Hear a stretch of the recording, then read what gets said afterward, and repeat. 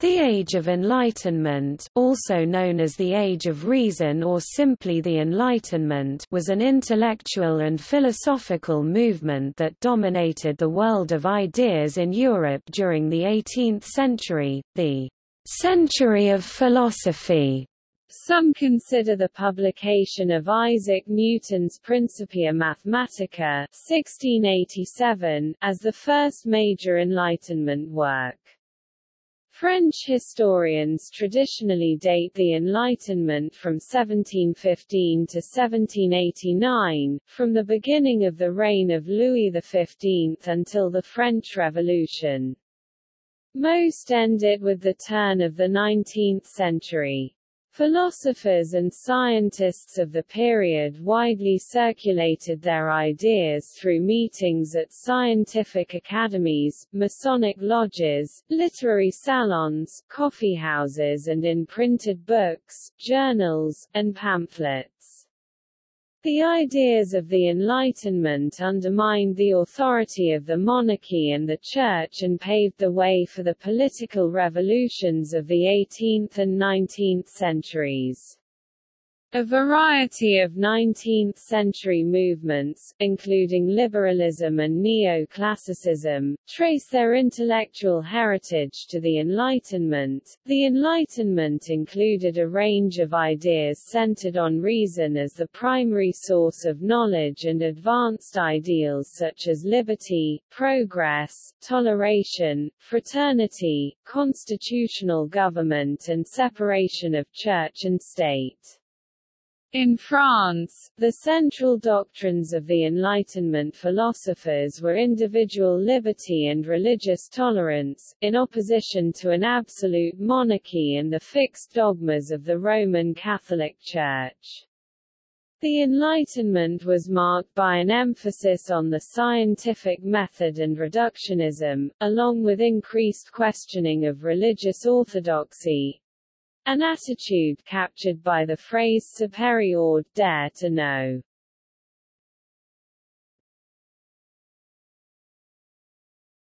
Topic: Significant people and publications.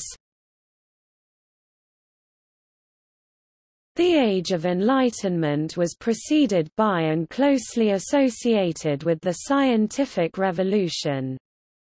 Earlier philosophers whose work influenced the Enlightenment included Bacon and Descartes. The major figures of the Enlightenment included Beccaria, Diderot, Hume, Kant, Montesquieu, Rousseau, Adam Smith, and Voltaire. Some European rulers, including Catherine II of Russia, Joseph II of Austria and Frederick II of Prussia, tried to apply Enlightenment thought on religious and political tolerance, which became known as enlightened absolutism. Benjamin Franklin visited Europe repeatedly and contributed actively to the scientific and political debates there and brought the newest ideas back to Philadelphia. Thomas Jefferson closely followed European ideas and later incorporated some of the ideals of the Enlightenment into the Declaration of Independence, 1776. One of his peers, James Madison, incorporated these ideals into the United States Constitution during its framing in 1787. The most influential publication of the Enlightenment was the Encyclopedia. Published between 1751 and 1772 in 35 volumes, it was compiled by Diderot, D'Alembert until 1759 and a team of 150 scientists and philosophers.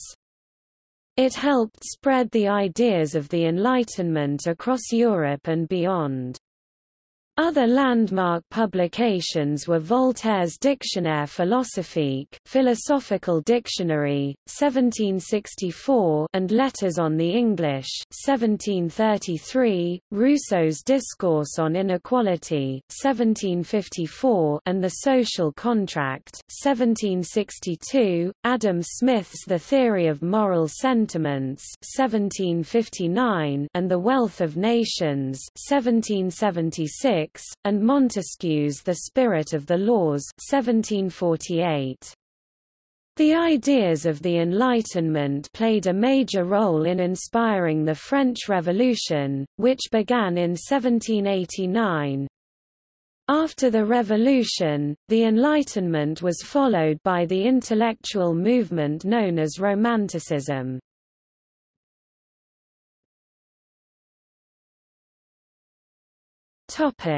Philosophy. René Descartes' rationalist philosophy laid the foundation for Enlightenment thinking. His attempt to construct the sciences on a secure metaphysical foundation was not as successful as his method of doubt applied in philosophic areas, leading to a dualistic doctrine of mind and matter. His skepticism was refined by John Locke's essay concerning human understanding, 1690, and David Hume's writings in the 1740s.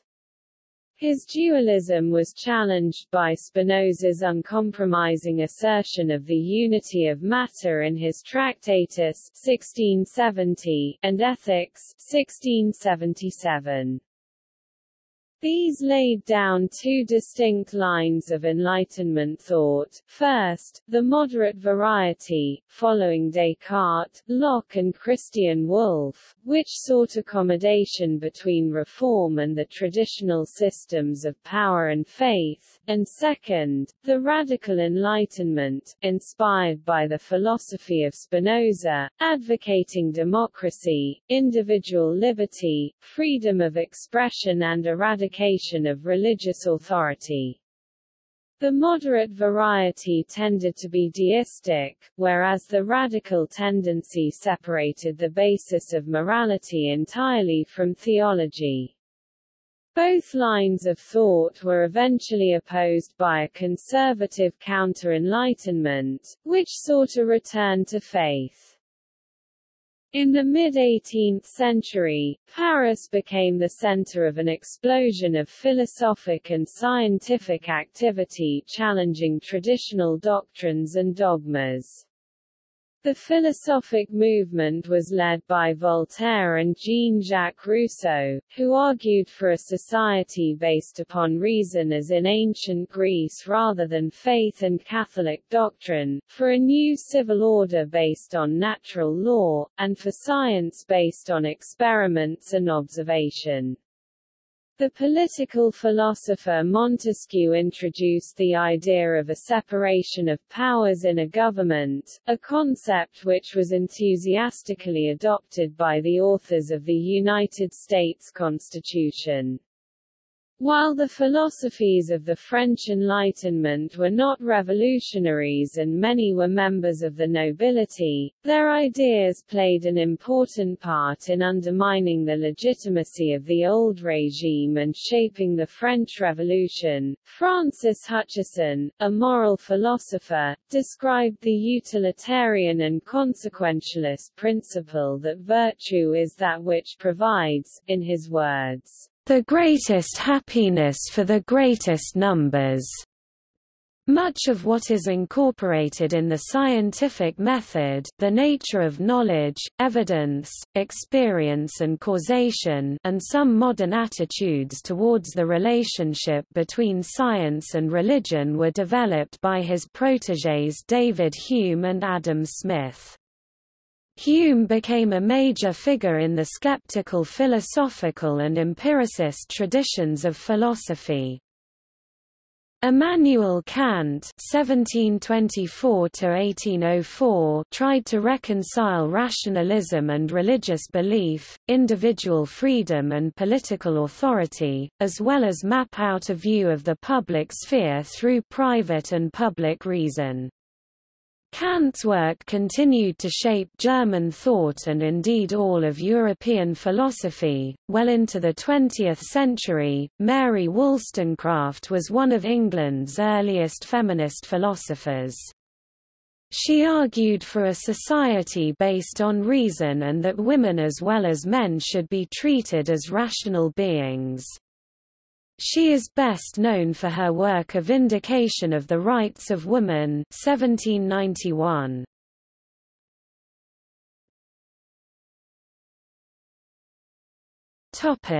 Science. Science played an important role in Enlightenment discourse and thought. Many Enlightenment writers and thinkers had backgrounds in the sciences and associated scientific advancement with the overthrow of religion and traditional authority in favor of the development of free speech and thought. Scientific progress during the Enlightenment included the discovery of carbon dioxide fixed air by the chemist Joseph Black, the argument for deep time by the geologist James Hutton, and the invention of the condensing steam engine by James Watt. The experiments of Lavoisier were used to create the first modern chemical plants in Paris, and the experiments of the Montgolfier brothers enabled them to launch the first manned flight in a hot air balloon on 21 November 1783 from the Château de la Muette, near the Bois de Boulogne. Broadly speaking, Enlightenment science greatly valued empiricism and rational thought and was embedded with the Enlightenment ideal of advancement and progress. The study of science, under the heading of natural philosophy, was divided into physics and a conglomerate grouping of chemistry and natural history, which included anatomy, biology, geology, mineralogy and zoology. As with most Enlightenment views, the benefits of science were not seen universally. Rousseau criticized the sciences for distancing man from nature and not operating to make people happier. Science during the Enlightenment was dominated by scientific societies and academies, which had largely replaced universities as centers of scientific research and development. Societies and academies were also the backbone of the maturation of the scientific profession. Another important development was the popularization of science among an increasingly literate population. Philosophies introduced the public to many scientific theories, most notably through the Encyclopédie and the popularization of Newtonianism by Voltaire and Émile du Châtelet. Some historians have marked the 18th century as a drab period in the history of science. However, the century saw significant advancements in the practice of medicine, mathematics and physics, the development of biological taxonomy, a new understanding of magnetism and electricity, and the maturation of chemistry as a discipline, which established the foundations of modern chemistry. Scientific academies and societies grew out of the scientific revolution as the creators of scientific knowledge in contrast to the scholasticism of the university. During the Enlightenment, some societies created or retained links to universities, but contemporary sources distinguished universities from scientific societies by claiming that the university's utility was in the transmission of knowledge while societies functioned to create knowledge. As the role of universities in institutionalized science began to diminish, learned societies became the cornerstone of organized science. Official scientific societies were chartered by the state in order to provide technical expertise. Most societies were granted permission to oversee their own publications, control the election of new members and the administration of the society. After 1700, a tremendous number of official academies and societies were founded in Europe, and by 1789 there were over 70 official scientific societies. In reference to this growth, Bernard de Fontenelle coined the term, "the Age of Academies." To describe the 18th century, the influence of science also began appearing more commonly in poetry and literature during the Enlightenment. Some poetry became infused with scientific metaphor and imagery, while other poems were written directly about scientific topics. Sir Richard Blackmore committed the Newtonian system to verse in Creation, a philosophical poem in 7 books 1712.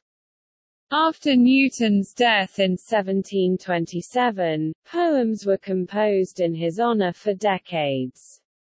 James Thomson (1700–1748) penned his "Poem to the Memory of Newton," which mourned the loss of Newton, but also praised his science and legacy.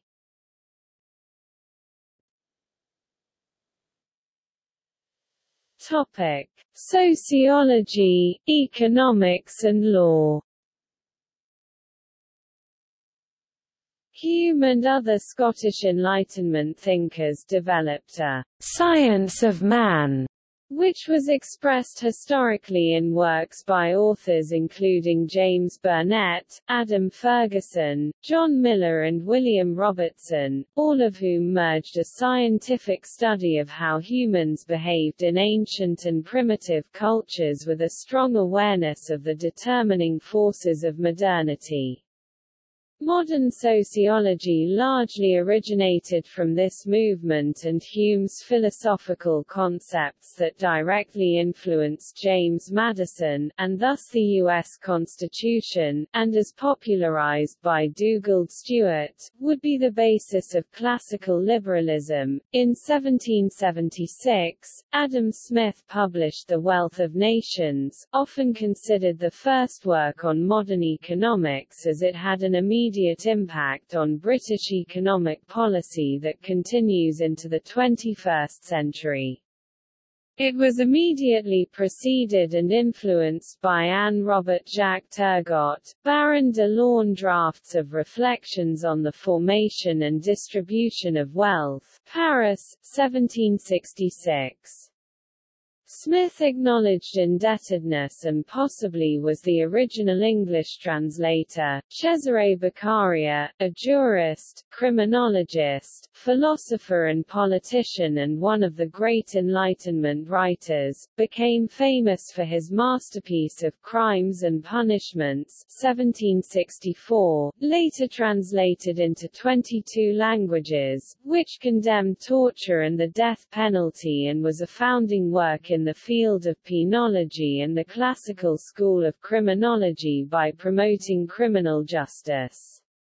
Another prominent intellectual was Francesco Mario Pagano, who wrote important studies such as Saggi Politici, Political Essays, 1783, one of the major works of the Enlightenment in Naples, and Considerazioni sul processo criminale, Considerations on the Criminal Trial, 1787, which established him as an international authority on criminal law.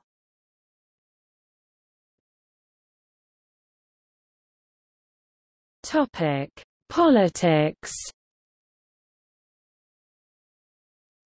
The Enlightenment has long been hailed as the foundation of modern Western political and intellectual culture. The Enlightenment brought political modernization to the West, in terms of introducing democratic values and institutions and the creation of modern, liberal democracies. This thesis has been widely accepted by Anglophone scholars and has been reinforced by the large-scale studies by Robert Darnton, Roy Porter and most recently by Jonathan Israel.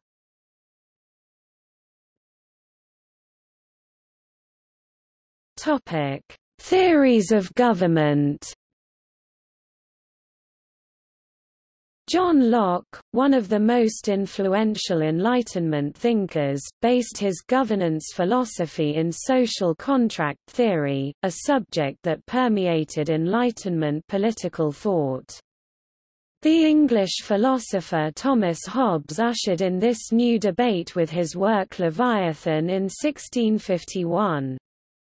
Hobbes also developed some of the fundamentals of European liberal thought, the right of the individual, the natural equality of all men, the artificial character of the political order, which led to the later distinction between civil society and the state, the view that all legitimate political power must be representative and based on the consent of the people, and a liberal interpretation of law which leaves people free to do whatever the law does not explicitly forbid.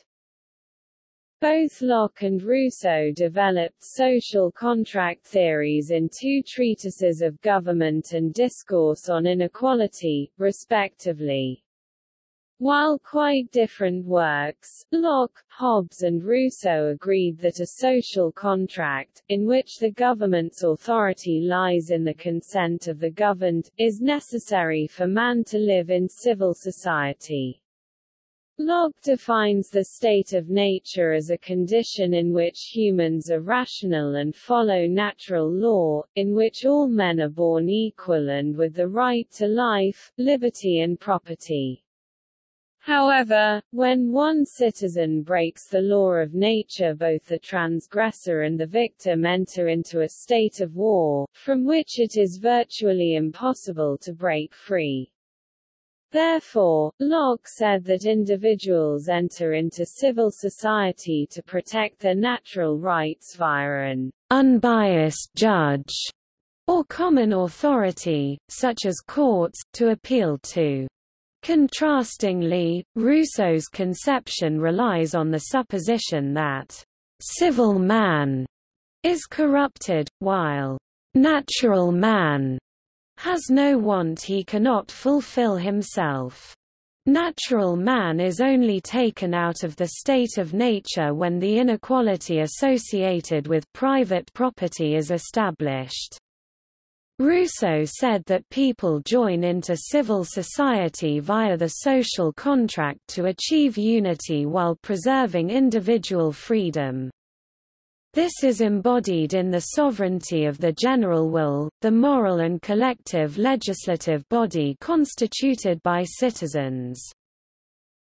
Locke is known for his statement that individuals have a right to life, liberty and property, and his belief that the natural right to property is derived from labor.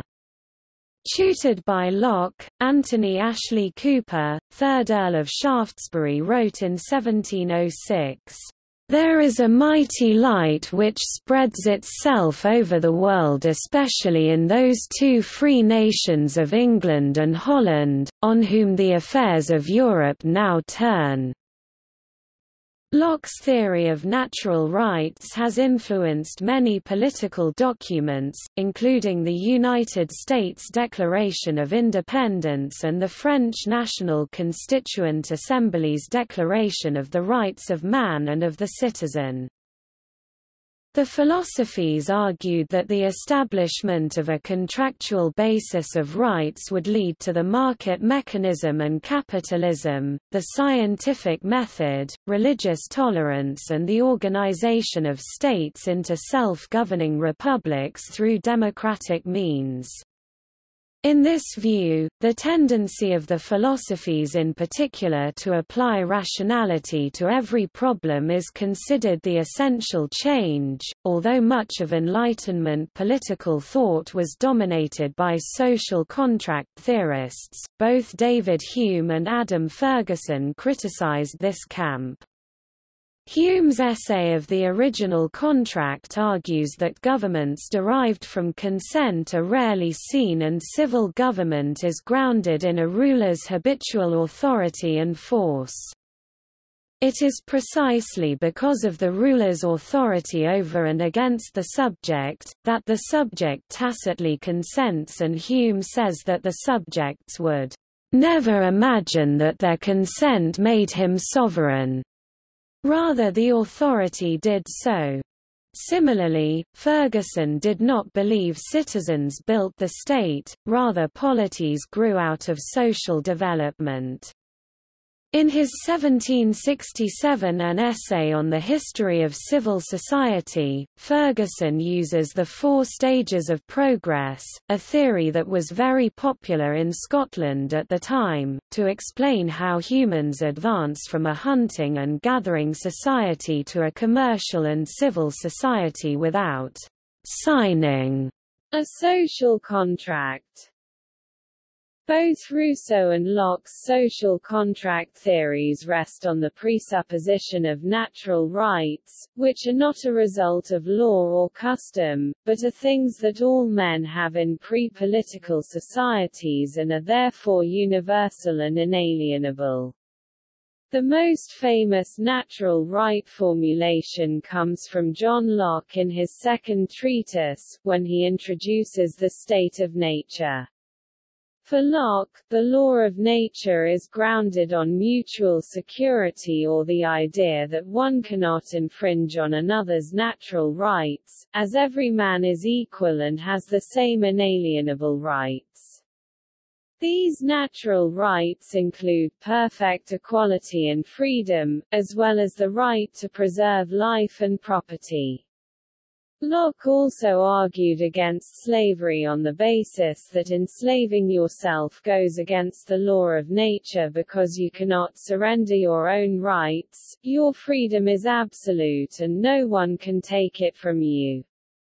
Additionally, Locke argues that one person cannot enslave another because it is morally reprehensible, although he introduces a caveat by saying that enslavement of a lawful captive in time of war would not go against one's natural rights.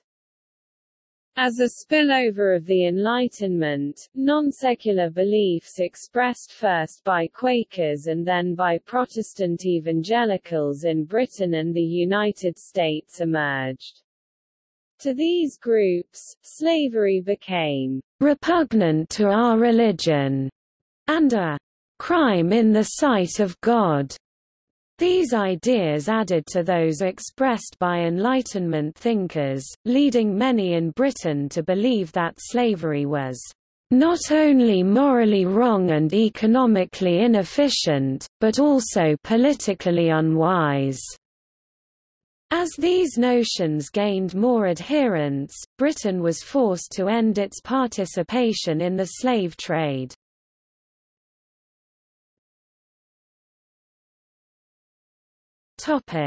Enlightened absolutism. The leaders of the Enlightenment were not especially democratic, as they more often looked to absolute monarchs as the key to imposing reforms designed by the intellectuals. Voltaire despised democracy and said the absolute monarch must be enlightened and must act as dictated by reason and justice, in other words, be a philosopher king. In several nations, rulers welcomed leaders of the Enlightenment at court and asked them to help design laws and programs to reform the system, typically to build stronger states. These rulers are called enlightened despots. by historians. They included Frederick the Great of Prussia, Catherine the Great of Russia, Leopold II of Tuscany and Joseph II of Austria. Joseph was over-enthusiastic, announcing many reforms that had little support so that revolts broke out and his regime became a comedy of errors and nearly all his programs were reversed. Senior ministers Pombal in Portugal and Johann Friedrich Struensee in Denmark also governed according to Enlightenment ideals. In Poland, the model constitution of 1791 expressed Enlightenment ideals, but was in effect for only 1 year before the nation was partitioned among its neighbors. More enduring were the cultural achievements, which created a nationalist spirit in Poland. Frederick the Great, the King of Prussia from 1740 to 1786, saw himself as a leader of the Enlightenment and patronized philosophers and scientists at his court in Berlin. Voltaire, who had been imprisoned and maltreated by the French government, was eager to accept Frederick's invitation to live at his palace. Frederick explained, "My principal occupation is to combat ignorance and prejudice, to enlighten minds, cultivate morality, and to make people as happy as it suits human nature, and as the means at my disposal permit."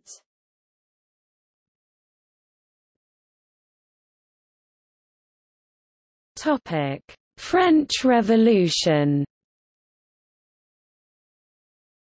The Enlightenment has been frequently linked to the French Revolution of 1789. One view of the political changes that occurred during the Enlightenment is that the consent of the governed philosophy is delineated by Locke in two treatises of government 1689, represented a paradigm shift from the old governance paradigm under feudalism known as the divine right of kings. In this view, the revolutions of the late 1700s and early 1800s were caused by the fact that this governance paradigm shift often could not be resolved peacefully and therefore violent revolution was the result. Clearly a governance philosophy where the king was never wrong was in direct conflict with one whereby citizens by natural law had to consent to the acts and rulings of the government. Alexis de Tocqueville proposed the French Revolution as the inevitable result of the radical opposition created in the 18th century between the monarchy and the men of letters of the Enlightenment. These men of letters constituted a sort of substitute aristocracy that was both all-powerful and without real power. This illusory power came from the rise of public opinion, born when absolutist centralization removed the nobility and the bourgeoisie from the political sphere. The literary politics that resulted promoted a discourse of equality and was hence in fundamental opposition to the monarchical regime. De Tocqueville clearly designates the cultural effects of transformation in the forms of the exercise of power.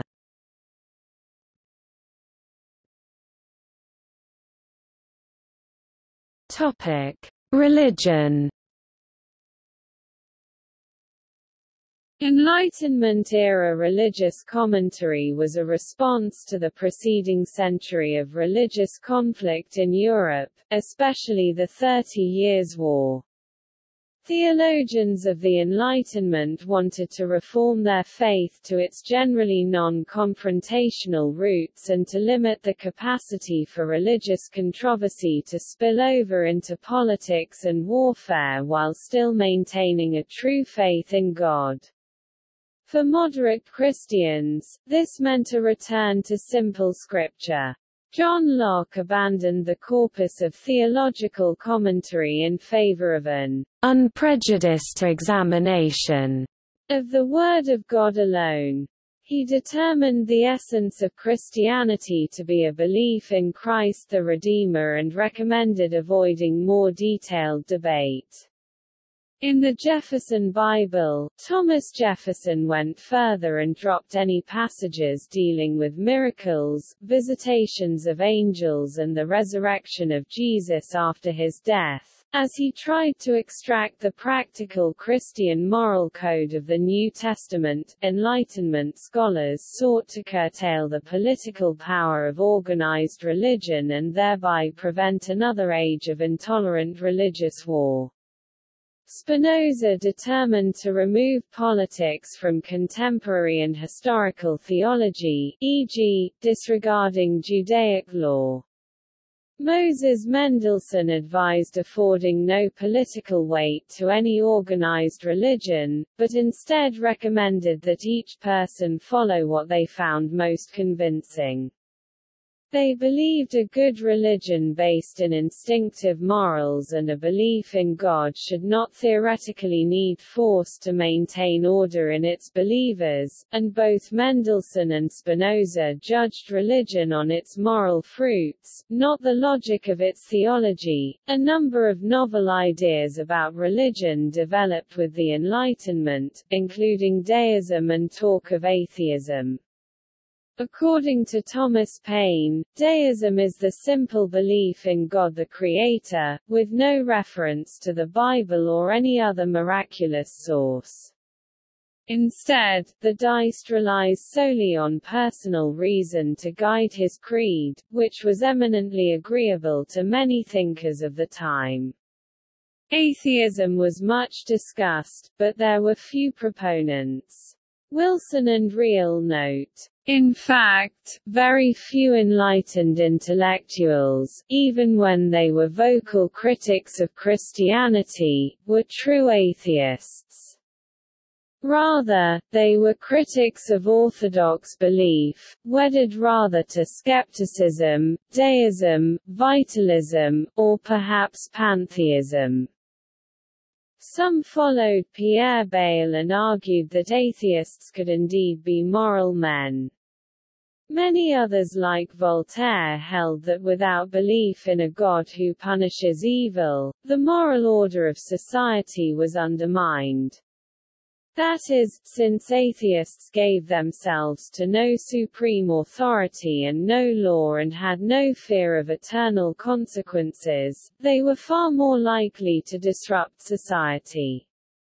Bayle (1647–1706) observed that, in his day, "prudent persons will always maintain an appearance of religion," and he believed that even atheists could hold concepts of honor and go beyond their own self-interest to create and interact in society.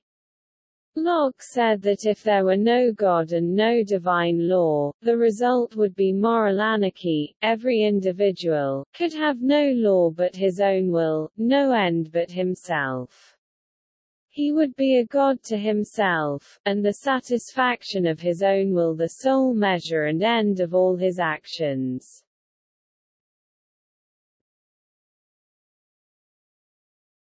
Topic: Separation of church and state. The radical Enlightenment promoted the concept of separating church and state, an idea that is often credited to English philosopher John Locke (1632–1704). According to his principle of the social contract, Locke said that the government lacked authority in the realm of individual conscience, as this was something rational people could not cede to the government for it or others to control. For Locke, this created a natural right in the liberty of conscience, which he said must therefore remain protected from any government authority. These views on religious tolerance and the importance of individual conscience, along with the social contract, became particularly influential in the American colonies and the drafting of the United States Constitution. Thomas Jefferson called for a wall of separation between church and state. At the federal level, he previously had supported successful efforts to disestablish the Church of England in Virginia and authored the Virginia Statute for Religious Freedom. Jefferson's political ideals were greatly influenced by the writings of John Locke, Francis Bacon, and Isaac Newton, whom he considered the three greatest men that ever lived.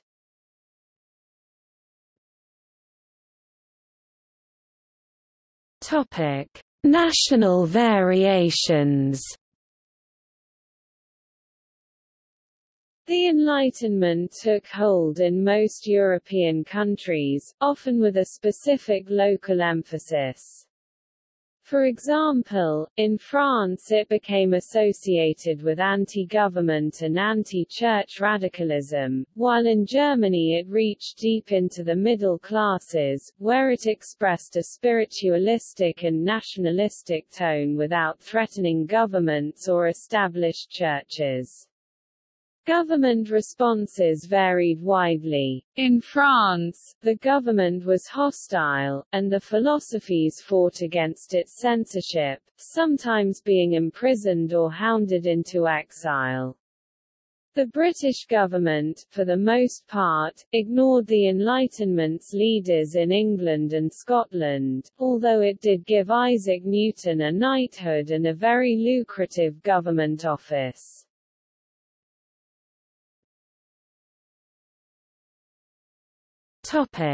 Great Britain.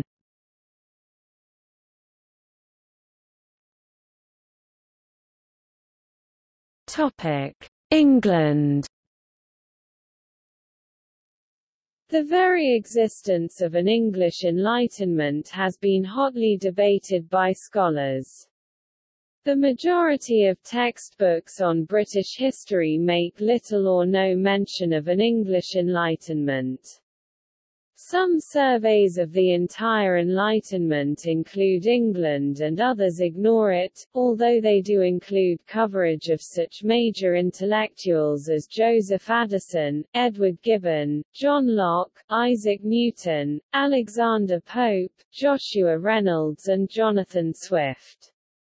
Roy Porter argues that the reasons for this neglect were the assumptions that the movement was primarily French-inspired, that it was largely a religious or anti-clerical, and that it stood in outspoken defiance to the established order.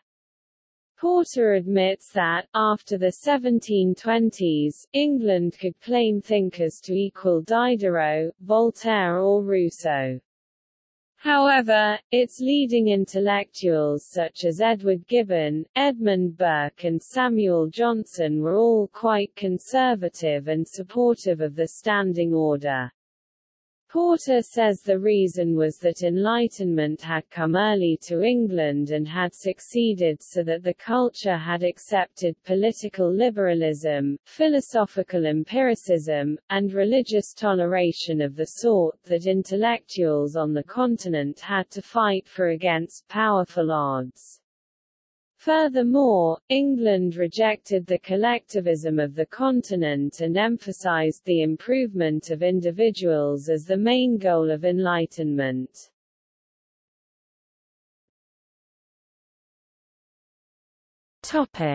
Scotland.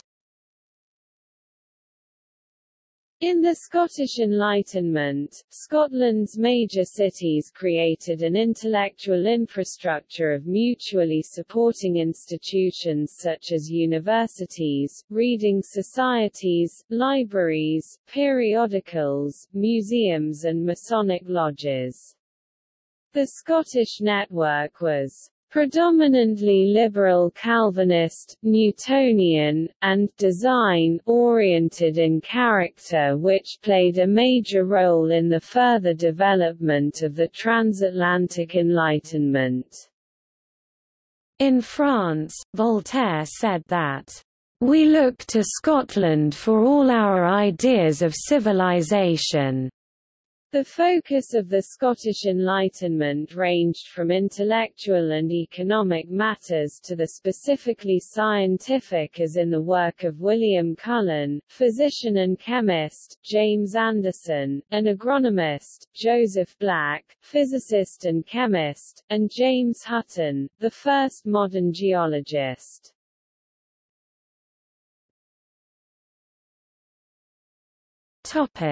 American colonies. Several Americans, especially Benjamin Franklin and Thomas Jefferson, played a major role in bringing Enlightenment ideas to the New World and in influencing British and French thinkers.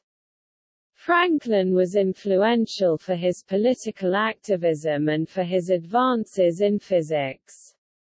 The cultural exchange during the Age of Enlightenment ran in both directions across the Atlantic. Thinkers such as Paine, Locke and Rousseau all take Native American cultural practices as examples of natural freedom. The Americans closely followed English and Scottish political ideas, as well as some French thinkers such as Montesquieu. As Deists, they were influenced by ideas of John Toland (1670–1722) and Matthew Tyndall (1656–1733). During the Enlightenment there was a great emphasis upon liberty, republicanism and religious tolerance. There was no respect for monarchy or inherited political power. Deists reconciled science and religion by rejecting prophecies, miracles and biblical theology. Leading Deists included Thomas Paine in The Age of Reason and by Thomas Jefferson in his short Jefferson Bible, from which all supernatural aspects were removed.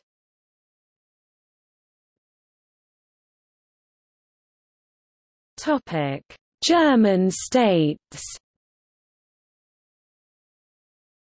Prussia took the lead among the German states in sponsoring the political reforms that Enlightenment thinkers urged absolute rulers to adopt.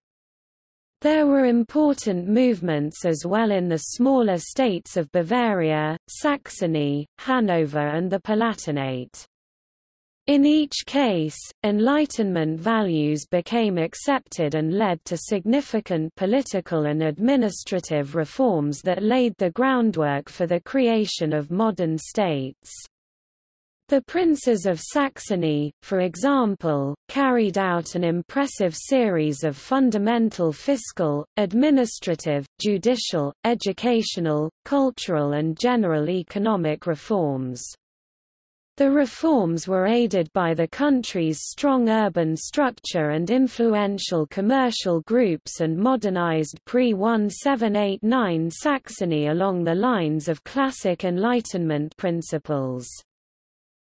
Before 1750, the German upper classes looked to France for intellectual, cultural and architectural leadership, as French was the language of high society. By the mid-18th century, the Aufklärung, the Enlightenment, had transformed German high culture in music, philosophy, science and literature.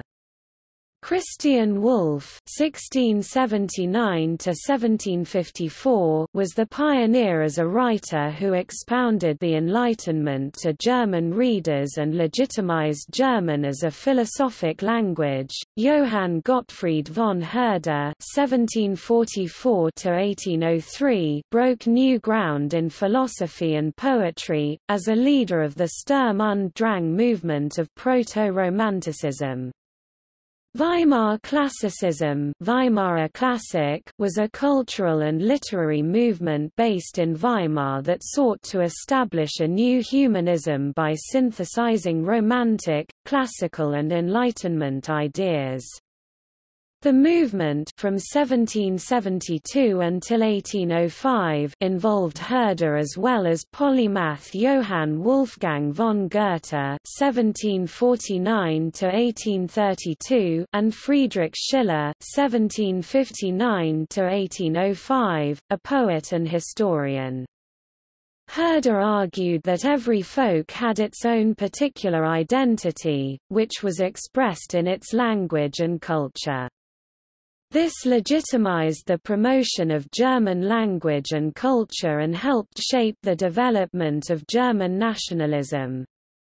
Schiller's plays expressed the restless spirit of his generation, depicting the hero's struggle against social pressures and the force of destiny. German music, sponsored by the upper classes, came of age under composers Johann Sebastian Bach (1685–1750), Joseph Haydn (1732–1809), and Wolfgang Amadeus Mozart (1756–1791). In remote Königsberg, philosopher Immanuel Kant (1724–1804) tried to reconcile rationalism and religious belief, individual freedom and political authority. Kant's work contained basic tensions that would continue to shape German thought, and indeed all of European philosophy. Well into the 20th century, the German Enlightenment won the support of princes, aristocrats and the middle classes, and it permanently reshaped the culture. However, there was a conservatism among the elites that warned against going too far. In the 1780s, Lutheran ministers Johann Heinrich Schultz and Karl Wilhelm Brumby got in trouble with their preaching as they were attacked and ridiculed by Immanuel Kant, Wilhelm Abraham Teller and others. In 1788, Prussia issued an edict on religion that forbade preaching any sermon that undermined popular belief in the Holy Trinity and the Bible. The goal was to avoid skepticism, deism and theological disputes that might impinge on domestic tranquility. Men who doubted the value of enlightenment favored the measure, but so too did many supporters. German universities had created a closed elite that could debate controversial issues among themselves, but spreading them to the public was seen as too risky. This intellectual elite was favored by the state, but that might be reversed if the process of the Enlightenment proved politically or socially destabilizing.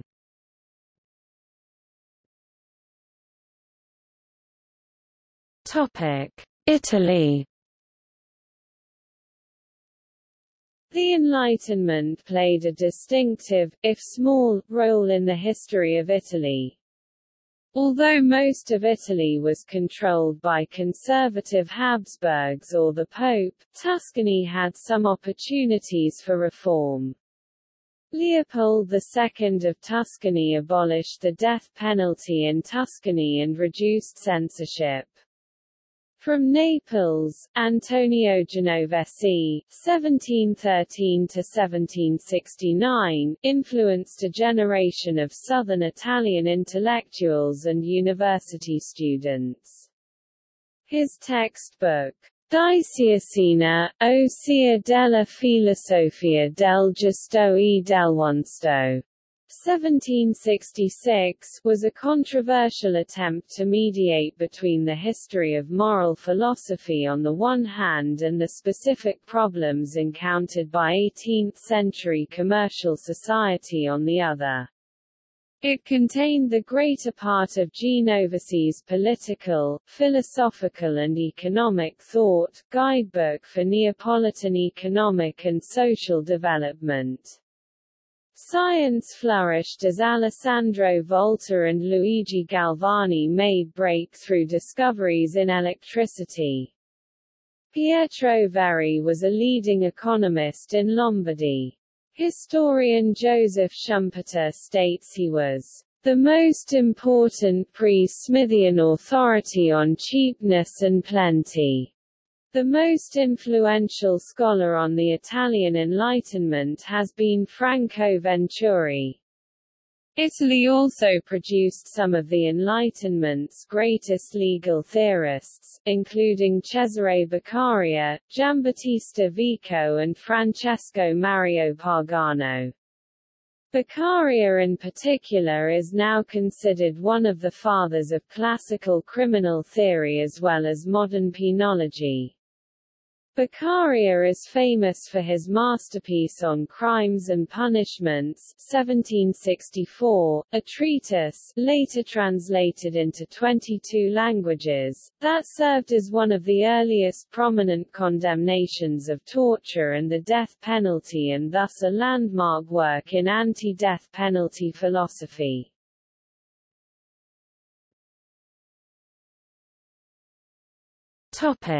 Russia.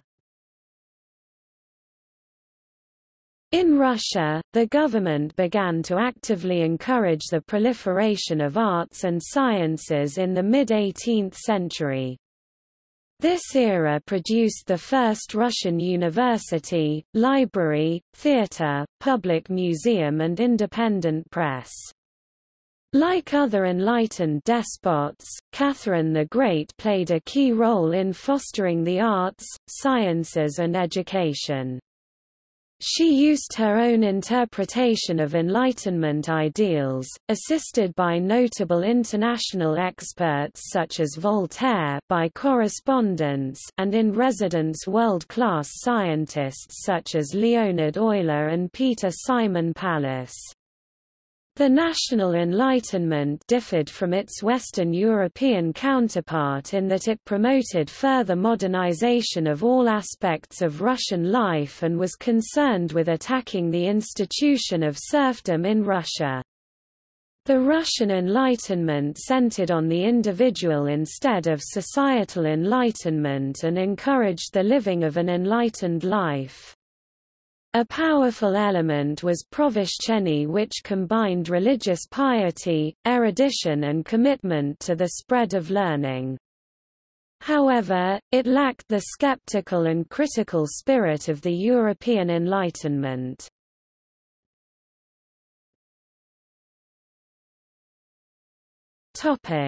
Portugal. The Enlightenment in Portugal, Iluminismo, was marked by the rule of the Prime Minister Marquess of Pombal under King Joseph I of Portugal from 1756 to 1777. Following the 1755 Lisbon earthquake which destroyed great part of Lisbon, the Marquess of Pombal implemented important economic policies to regulate commercial activity, in particular with Brazil and England, and to standardize quality throughout the country, for example by introducing the first integrated industries in Portugal. His reconstruction of Lisbon's riverside district in straight and perpendicular streets, methodically organized to facilitate commerce and exchange, for example by assigning to each street a different product or service, can be seen as a direct application of the Enlightenment ideas to governance and urbanism. His urbanistic ideas, also being the first large-scale example of earthquake engineering, became collectively known as Pombaline style, and were implemented throughout the kingdom during his stay in office. His governance was as enlightened as ruthless, see for example the Tavora affair. In literature, the first Enlightenment ideas in Portugal can be traced back to the diplomat, philosopher, and writer Antonio Vieira (1608–1697), who spent a considerable amount of his life in colonial Brazil denouncing discriminations against New Christians and the indigenous peoples in Brazil.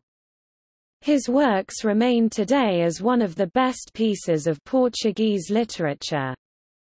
During the 18th century, enlightened literary movements such as the Arcadia Lusitana, lasting from 1756 until 1776, then replaced by the Nova Arcadia in 1790 until 1794, surfaced in the academic medium, in particular involving former students of the University of Coimbra. A distinct member of this group was the poet Manuel Maria Barbosa do Bocage.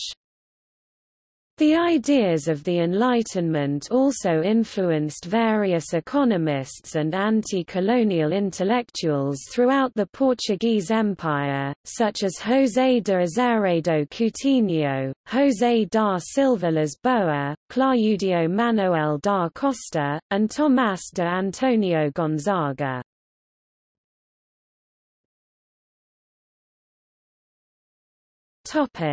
Poland.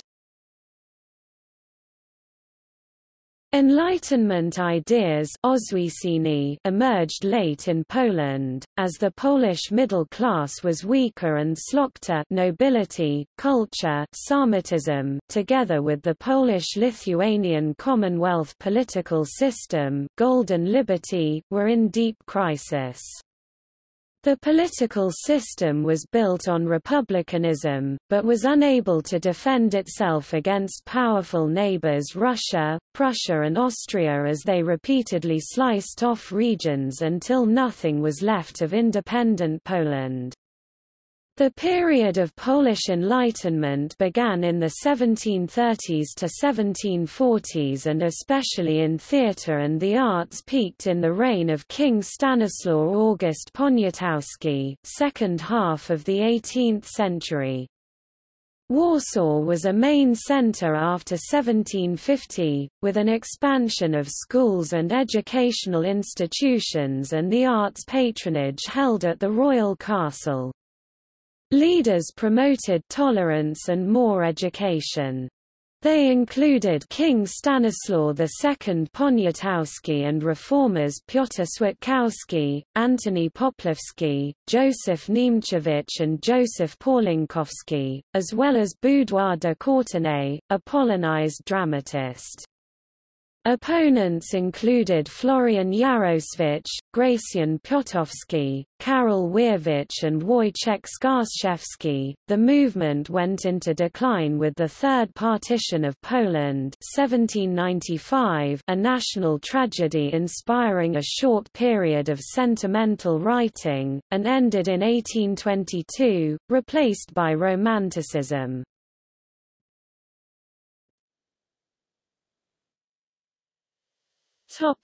Historiography. The Enlightenment has always been contested territory. According to Keith Thomas, its supporters hail it as the source of everything that is progressive about the modern world. For them, it stands for freedom of thought, rational inquiry, critical thinking, religious tolerance, political liberty, scientific achievement, the pursuit of happiness, and hope for the future. Thomas adds that its detractors accuse it of shallow rationalism, naive optimism, unrealistic universalism and moral darkness. From the start, conservative and clerical defenders of traditional religion attacked materialism and skepticism as evil forces that encouraged immorality. By 1794, they pointed to the Terror during the French Revolution as confirmation of their predictions. As the Enlightenment was ending, Romantic philosophers argued that excessive dependence on reason was a mistake perpetuated by the Enlightenment because it disregarded the bonds of history, myth, faith, and tradition that were necessary to hold society together.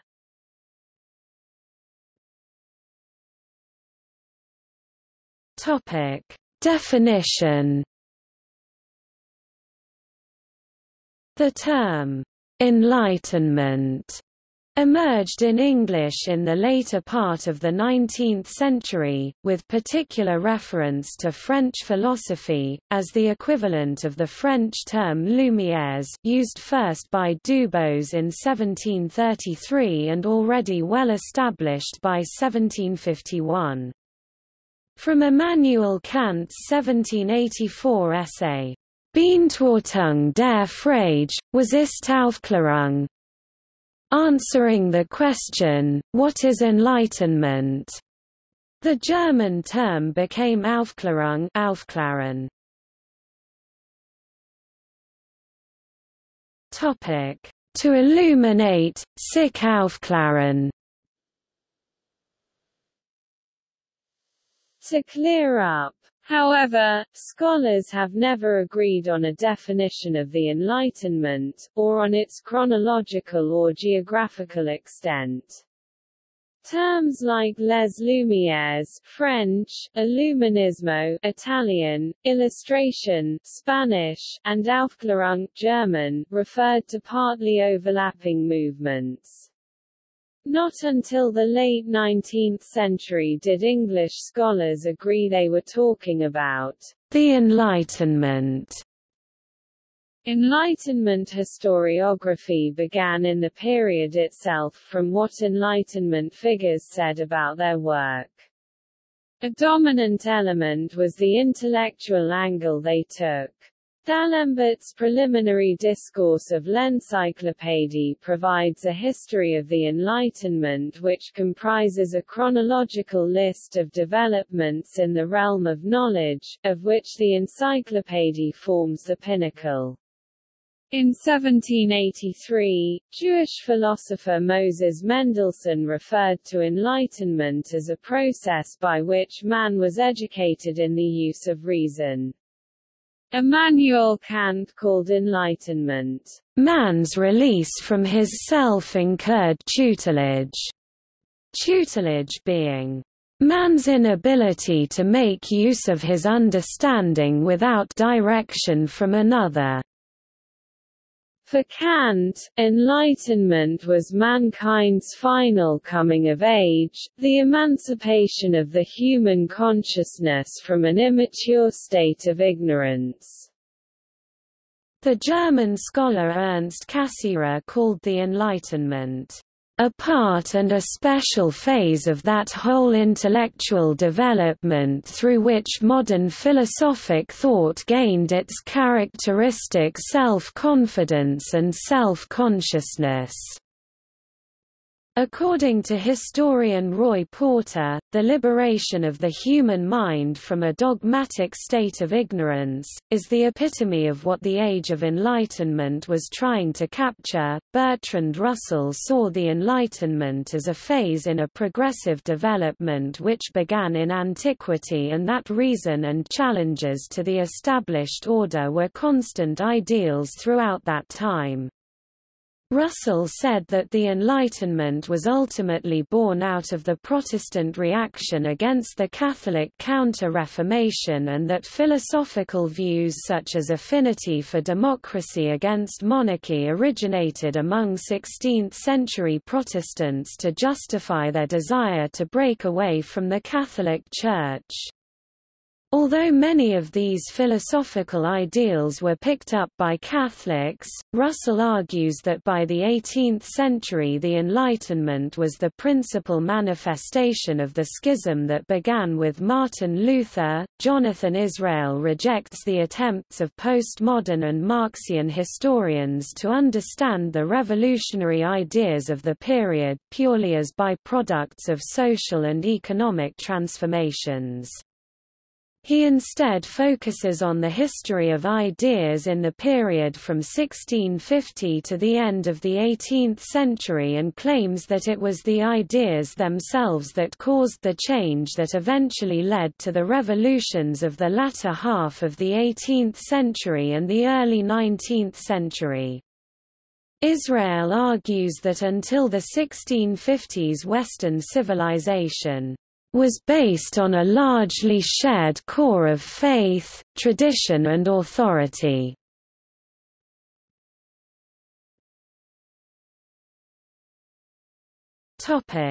Time span.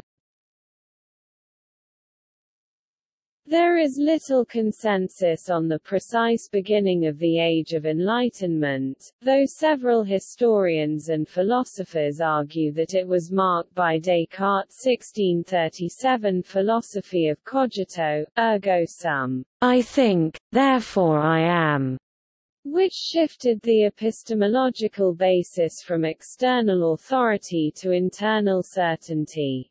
In France, many cited the publication of Isaac Newton's Principia Mathematica, 1687.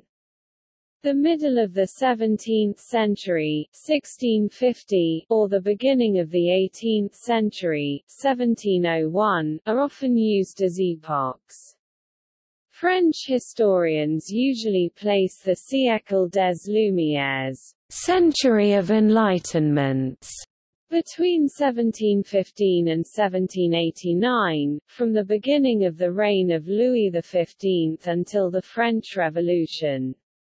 Most scholars use the last years of the century, often choosing the French Revolution of 1789 or the beginning of the Napoleonic Wars 1804–1815, as a convenient point in time with which to date the end of the Enlightenment.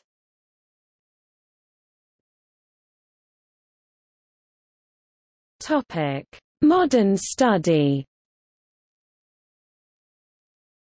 In the 1944 book Dialectic of Enlightenment, Frankfurt School philosophers Max Horkheimer and Theodore W. Adorno argued, Enlightenment, understood in the widest sense as the advance of thought, has always aimed at liberating human beings from fear and installing them as masters. Yet the wholly enlightened earth radiates under the sign of disaster triumphant. Extending Horkheimer and Adorno's argument, intellectual historian Jason Josephson Storm has argued that any idea of the Age of Enlightenment as a clearly defined period that is separate from the earlier Renaissance and later Romanticism or Counter-Enlightenment constitutes a myth. Josephson Storm points out that there are vastly different and mutually contradictory periodizations of the Enlightenment depending on nation, field of study, and school of thought, that the term and category of Enlightenment referring to the scientific revolution was actually applied after the fact, that the Enlightenment did not see an increase in disenchantment or the dominance of the mechanistic worldview, and that a blur in the early modern ideas of the humanities and natural sciences makes it hard to circumscribe a scientific revolution. Josephson Storm defends his categorization of the Enlightenment as myth by noting the regulative role ideas of a period of enlightenment and disenchantment play in modern Western culture, such that belief in magic, spiritualism, and even religion appears somewhat taboo in intellectual strata. In the 1970s, study of the Enlightenment expanded to include the ways Enlightenment ideas spread to European colonies and how they interacted with indigenous cultures and how the Enlightenment took place in formerly unstudied areas such as Italy, Greece, the Balkans, Poland, Hungary, and Russia. Intellectuals such as Robert Darnton and Jürgen Habermas have focused on the social conditions of the Enlightenment. Habermas described the creation of the bourgeois public sphere in 18th-century Europe, containing the new venues and modes of communication allowing for rational exchange. Habermas said that the public sphere was bourgeois, egalitarian, rational and independent from the state, making it the ideal venue for intellectuals to critically examine contemporary politics and society, away from the interference of established authority. While the public sphere is generally an integral component of the social study of the Enlightenment, other historians have questioned whether the public sphere had these characteristics.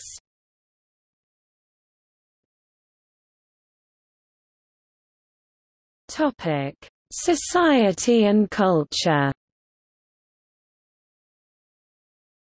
In contrast to the intellectual historiographical approach of the Enlightenment, which examines the various currents or discourses of intellectual thought within the European context during the 17th and 18th centuries, the cultural or social approach examines the changes that occurred in European society and culture.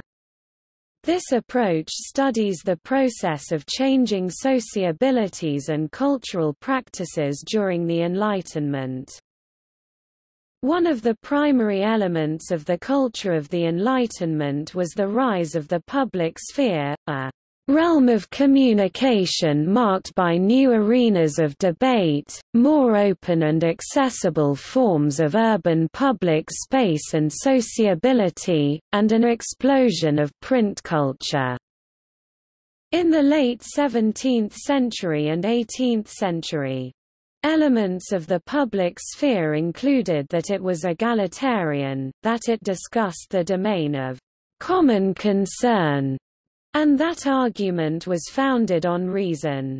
Habermas uses the term, common concern, to describe those areas of political, social knowledge and discussion that were previously the exclusive territory of the state and religious authorities, now open to critical examination by the public sphere.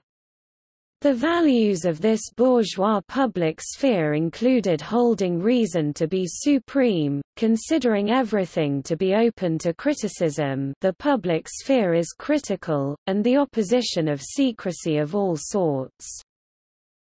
The creation of the public sphere has been associated with two long-term historical trends, the rise of the modern nation-state and the rise of capitalism. The modern nation-state, in its consolidation of public power, created by counterpoint a private realm of society independent of the state, which allowed for the public sphere. Capitalism also increased society's autonomy and self-awareness, as well as an increasing need for the exchange of information. As the nascent public sphere expanded, it embraced a large variety of institutions, and the most commonly cited were coffee houses and cafés, salons, and the literary public sphere, figuratively localized in the Republic of Letters. In France, the creation of the public sphere was helped by the aristocracy's move from the King's Palace at Versailles to Paris in about 1720, since their rich spending stimulated the trade in luxuries and artistic creations, especially fine paintings. The context for the rise of the public sphere was the economic and social change commonly associated with the Industrial Revolution. Economic expansion, increasing urbanization, rising population and improving communications in comparison to the stagnation of the previous century. Rising efficiency in production techniques and communication lowered the prices of consumer goods and increased the amount and variety of goods available to consumers, including the literature essential to the public sphere. Meanwhile, the colonial experience, most European states had colonial empires in the 18th century, began to expose European society to extremely heterogeneous cultures, leading to the breaking down of barriers between cultural systems, religious divides, gender differences and geographical areas.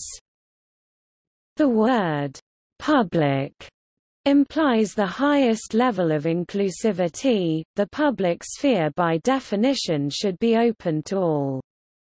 However, this sphere was only public to relative degrees.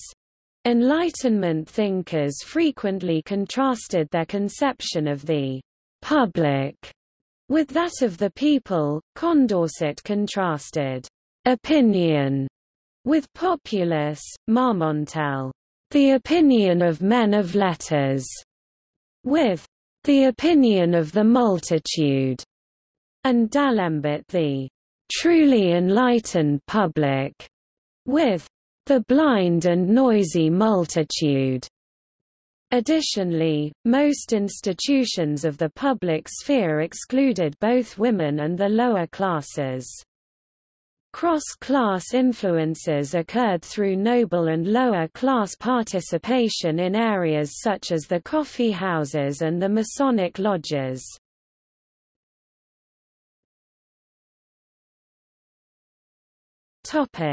Social and cultural implications in the arts. Because of the focus on reason over superstition, the Enlightenment cultivated the arts. Emphasis on learning, art and music became more widespread, especially with the growing middle class. Areas of study such as literature, philosophy, science, and the fine arts increasingly explored subject matter to which the general public, in addition to the previously more segregated professionals and patrons, could relate. As musicians depended more and more on public support, public concerts became increasingly popular and helped supplement performers' and composers' incomes. The concerts also helped them to reach a wider audience. Handel, for example, epitomized this with his highly public musical activities in London. He gained considerable fame there with performances of his operas and oratorios.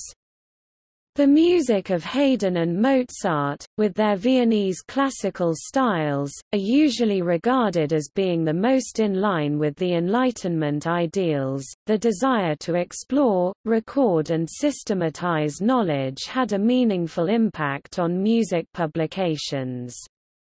Jean-Jacques Rousseau's Dictionnaire de musique, published 1767 in Geneva and 1768 in Paris, was a leading text in the late 18th century.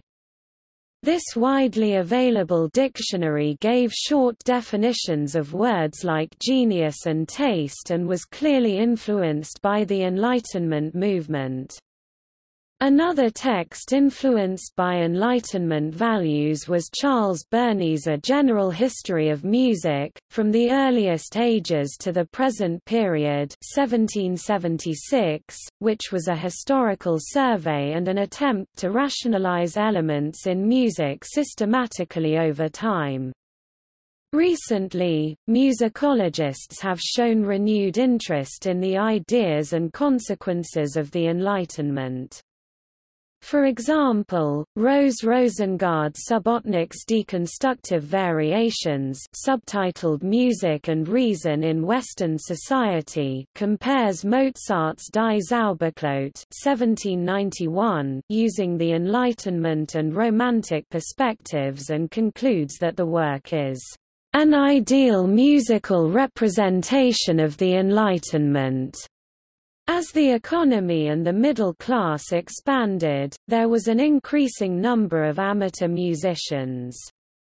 One manifestation of this involved women, who became more involved with music on a social level. Women were already engaged in professional roles as singers and increased their presence in the amateur performers scene, especially with keyboard music.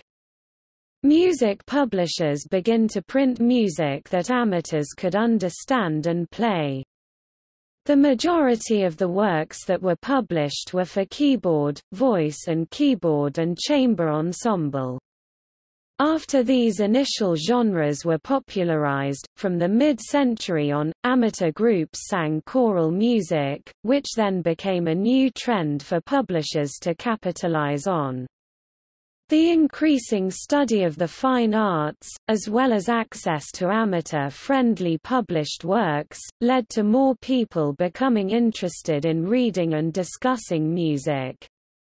Music magazines, reviews and critical works which suited amateurs as well as connoisseurs began to surface.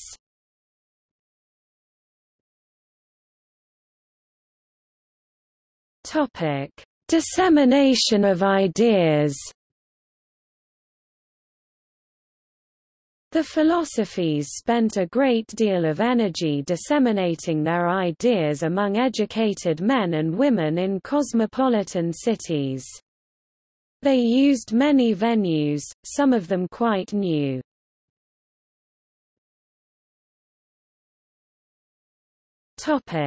The Republic of Letters. The term, "Republic of Letters", was coined in 1664 by Pierre Bayle in his journal Nouvelles de la République des Lettres. Towards the end of the 18th century, the editor of Histoire de la République des Lettres en France, a literary survey, described the Republic of Letters as being, in the midst of all the governments that decide the fate of men, in the bosom of so many states, the majority of them despotic, there exists a certain realm which holds sway only over the mind, that we honor with the name Republic, because it preserves a measure of independence, and because it is almost its essence to be free. It is the realm of talent and of thought. The Republic of Letters was the sum of a number of Enlightenment ideals, an egalitarian realm governed by knowledge that could act across political boundaries and rival state power. It was a forum that supported free public examination of questions regarding religion or legislation. Immanuel Kant considered written communication essential to his conception of the public sphere. Once everyone was a part of the reading public, then society could be said to be enlightened. The people who participated in the Republic of Letters, such as Diderot and Voltaire, are frequently known today as important Enlightenment figures. Indeed, the men who wrote Diderot's Encyclopédie arguably formed a microcosm of the larger Republic. Many women played an essential part in the French Enlightenment, due to the role they played as salonières in Parisian salons, as the contrast to the male philosophes. The salon was the principal social institution of the Republic and became the civil working spaces of the project of enlightenment. Women, as salonières, were the legitimate governors of the potentially unruly discourse that took place within. While women were marginalized in the public culture of the old regime, the French Revolution destroyed the old cultural and economic restraints of patronage and corporatism guilds, opening French society to female participation, particularly in the literary sphere. In France, the established men of letters gens de lettres had fused with the élites les grands of French society by the mid-18th century. This led to the creation of an oppositional literary sphere, Grub Street, the domain of a multitude of versifiers and would-be authors. These men came to London to become authors, only to discover that the literary market simply could not support large numbers of writers, who in any case were very poorly remunerated by the publishing bookselling guilds. The writers of Grub Street, the Grub Street hacks, were left feeling bitter about the relative success of the men of letters and found an outlet for their literature which was typified by the libel. Written mostly in the form of pamphlets, the libels slandered the court, the church, the aristocracy, the academies, the salons, everything elevated and respectable, including the monarchy itself. Le Gazettier Curaché by Charles Taverneau de Morand was a prototype of the genre. It was Grub Street literature that was most read by the public during the Enlightenment. According to Danton, more importantly, the Grub Street hacks inherited the revolutionary spirit once displayed by the philosophes and paved the way for the French Revolution by desacralizing figures of political, moral and religious authority in France.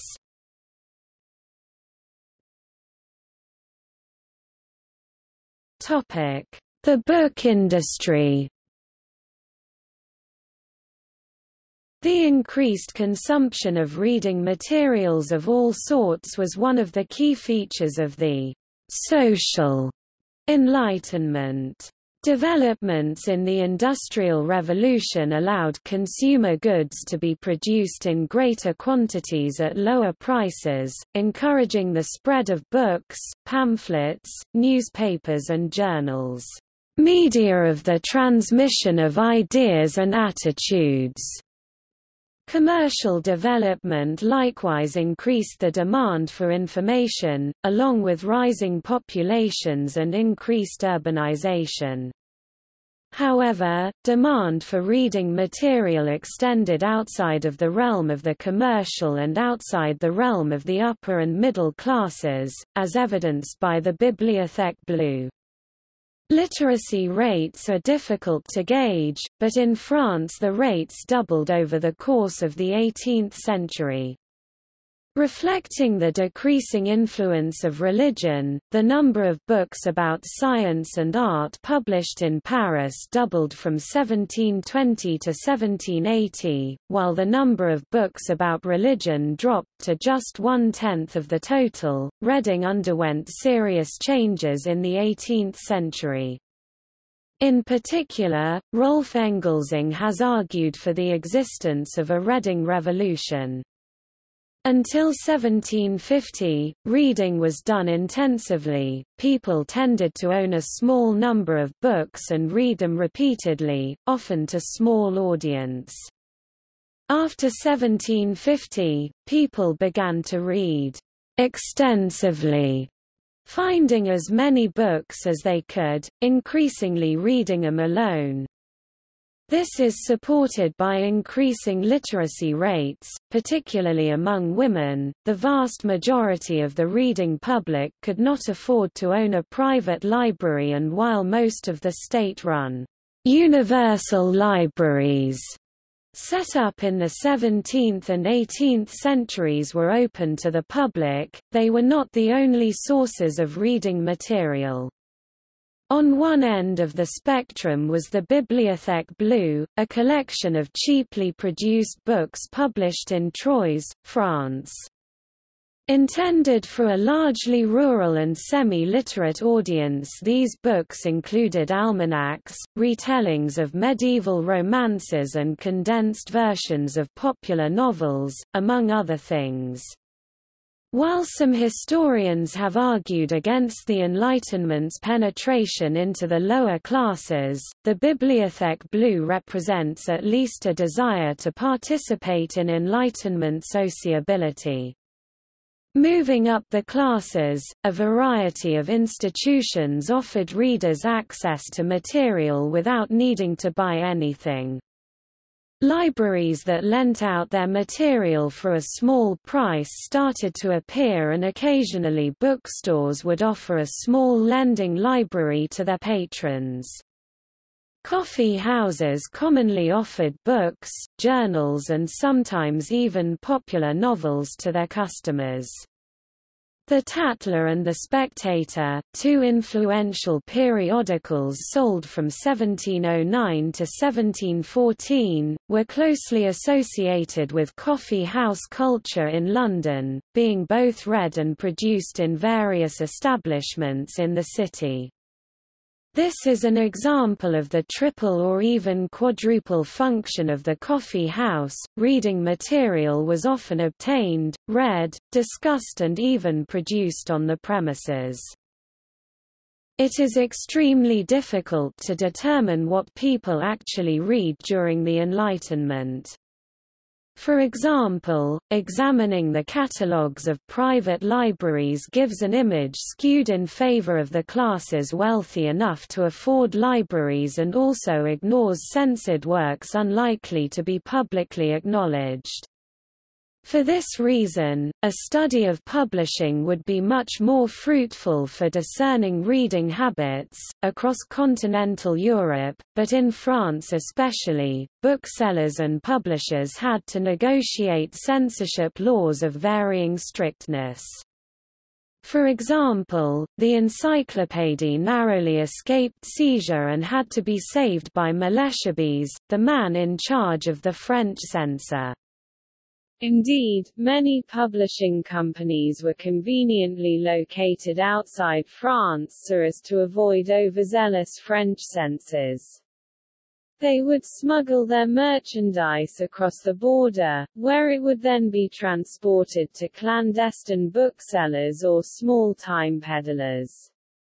The records of clandestine booksellers may give a better representation of what literate Frenchmen might have truly read, since the clandestine nature provided a less restrictive product choice.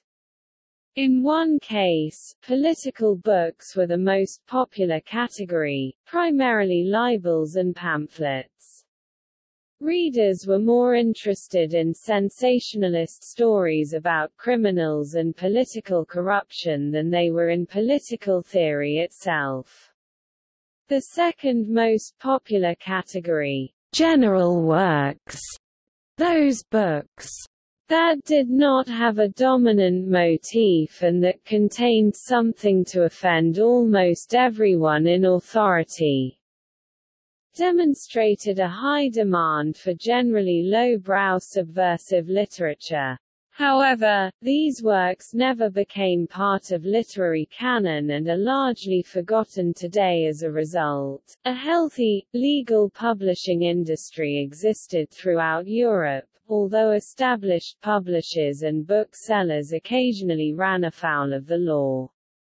For example, the Encyclopédie, condemned not only by the king, but also by Clement XII, nevertheless found its way into print with the help of the aforementioned Malesherbes and creative use of French censorship law. However, many works were sold without running into any legal trouble at all. Borrowing records from libraries in England, Germany, and North America indicate that more than 70% of books borrowed were novels. Less than 1% of the books were of a religious nature, indicating the general trend of declining religiosity.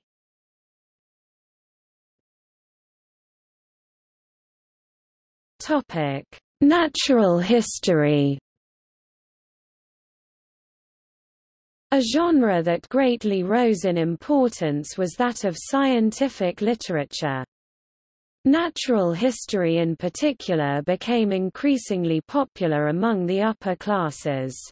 Works of natural history include René-Antoine Furchault de Réaumur's Histoire naturelle des insectes and Jacques Gautier de Gatti's La myologie complète, aux description de tous les muscles du corps humain 1746. Outside Ancien Régime France, natural history was an important part of medicine and industry, encompassing the fields of botany, zoology, meteorology, hydrology and mineralogy. Students in Enlightenment universities and academies were taught these subjects to prepare them for careers as diverse as medicine and theology. As shown by Matthew Daniel Eddy, natural history in this context was a very middle-class pursuit and operated as a fertile trading zone for the interdisciplinary exchange of diverse scientific ideas. The target audience of natural history was French polite society, evidenced more by the specific discourse of the genre than by the generally high prices of its works. Naturalists catered to polite society's desire for erudition. Many texts had an explicit instructive purpose. However, natural history was often a political affair. As Emma Sparry writes, the classifications used by naturalists slipped between the natural world and the social, to establish not only the expertise of the naturalists over the natural, but also the dominance of the natural over the social. The idea of taste was a social indicator. To truly be able to categorize nature, one had to have the proper taste, an ability of discretion shared by all members of polite society. In this way, natural history spread many of the scientific developments of the time, but also provided a new source of legitimacy for the dominant class. From this basis, naturalists could then develop their own social ideals based on their scientific works.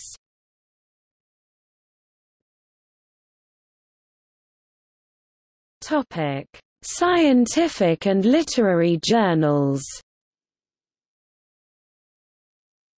The first scientific and literary journals were established during the Enlightenment. The first journal, the Parisian Journal des Sçavans, appeared in 1665. However, it was not until 1682 that periodicals began to be more widely produced. French and Latin were the dominant languages of publication, but there was also a steady demand for material in German and Dutch.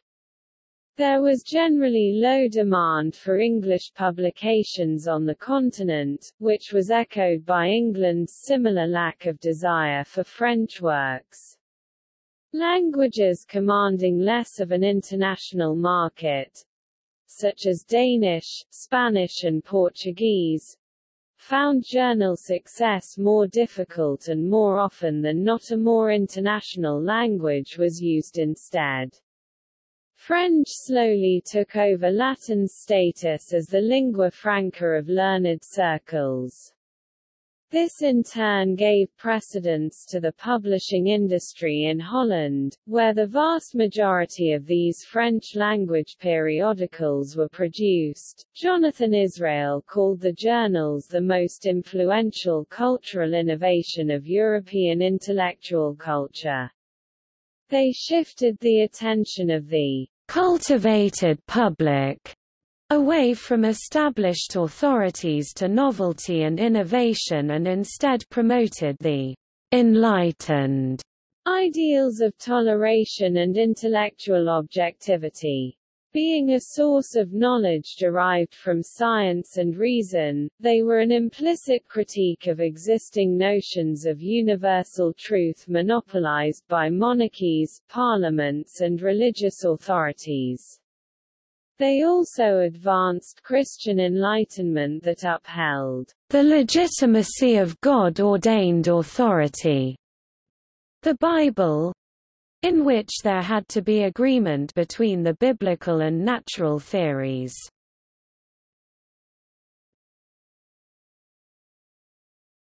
Topic: Encyclopedias and dictionaries.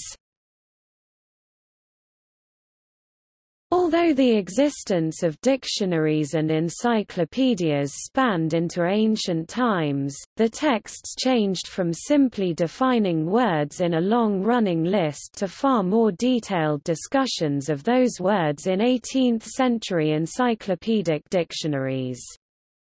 The works were part of an Enlightenment movement to systematize knowledge and provide education to a wider audience than the elite. As the 18th century progressed, the content of encyclopedias also changed according to readers' tastes. Volumes tended to focus more strongly on secular affairs, particularly science and technology, rather than matters of theology. Along with secular matters, readers also favored an alphabetical ordering scheme over cumbersome works arranged along thematic lines. Commenting on alphabetization, the historian Charles Pauset has said that as the zero degree of taxonomy, alphabetical order authorizes all reading strategies. In this respect, it could be considered an emblem of the Enlightenment. For Pauset, the avoidance of thematic and hierarchical systems thus allows free interpretation of the works and becomes an example of egalitarianism. Encyclopedias and dictionaries also became more popular during the Age of Enlightenment as the number of educated consumers who could afford such texts began to multiply. In the later half of the 18th century, the number of dictionaries and encyclopedias published by decade increased from 63 between 1760 and 1769 to approximately 148 in the decade preceding the French Revolution, 1780 to 1789. Along with growth in numbers, dictionaries and encyclopedias also grew in length, often having multiple print runs that sometimes included in supplemented editions. The first technical dictionary was drafted by John Harris and entitled Lexicon Technicum, or, An Universal English Dictionary of Arts and Sciences.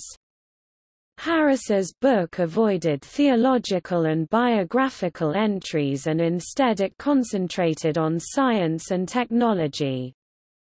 Published in 1704, the Lexicon Technicum was the first book to be written in English that took a methodical approach to describing mathematics and commercial arithmetic along with the physical sciences and navigation.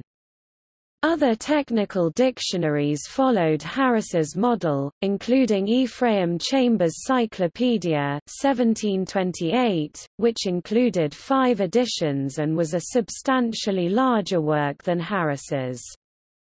The folio edition of the work even included fold-out engravings. The Cyclopedia emphasized Newtonian theories, Lockean philosophy and contained thorough examinations of technologies, such as engraving, brewing and dyeing. In Germany, practical reference works intended for the uneducated majority became popular in the 18th century. The Marburger Curiuses Nature, Kunst, Berg, Gewerkundhandlungslexikon 1712 explained terms that usefully described the trades and scientific and commercial education. Jablonski Allgemeines Lexikon 1721 was better known than the Handlungslexikon and underscored technical subjects rather than scientific theory. For example, over 5 columns of text were dedicated to wine while geometry and logic were allocated only 22 and 17 lines, respectively. The first edition of the Encyclopaedia Britannica 1771 was modelled along the same lines as the German lexicons. However, the prime example of reference works that systematized scientific knowledge in the Age of Enlightenment were universal encyclopedias rather than technical dictionaries. It was the goal of universal encyclopedias to record all human knowledge in a comprehensive reference work. The most well-known of these works is Denis Diderot and Jean-Le Rond d'Alembert's Encyclopédie, au dictionnaire raisonné des sciences, des arts et des métiers. The work, which began publication in 1751, was composed of 35 volumes and over 71,000 separate entries. A great number of the entries were dedicated to describing the sciences and crafts in detail and provided intellectuals across Europe with a high-quality survey of human knowledge. In D'Alembert's preliminary discourse to the Encyclopedia of Diderot, the work's goal to record the extent of human knowledge in the arts and sciences is outlined. As an encyclopedia, it is to set forth as well as possible the order and connection of the parts of human knowledge. As a reasoned dictionary of the sciences, arts, and trades, it is to contain the general principles that form the basis of each science and each art, liberal or mechanical, and the most essential facts that make up the body and substance of each. The massive work was arranged according to a tree of knowledge. The tree reflected the marked division between the arts and sciences, which was largely a result of the rise of empiricism. Both areas of knowledge were united by philosophy, or the trunk of the tree of knowledge. The Enlightenment's desacralization of religion was pronounced in the tree's design, particularly where theology accounted for a peripheral branch, with black magic as a close neighbor. As the Encyclopédia gained popularity, it was published in quarto and octavo editions after 1777. The quarto and octavo editions were much less expensive than previous editions, making the encyclopedia more accessible to the non-elite. Robert Darnton estimates that there were approximately 25,000 copies of the encyclopedia in circulation throughout France and Europe before the French Revolution. The extensive, yet affordable encyclopedia came to represent the transmission of enlightenment and scientific education to an expanding audience.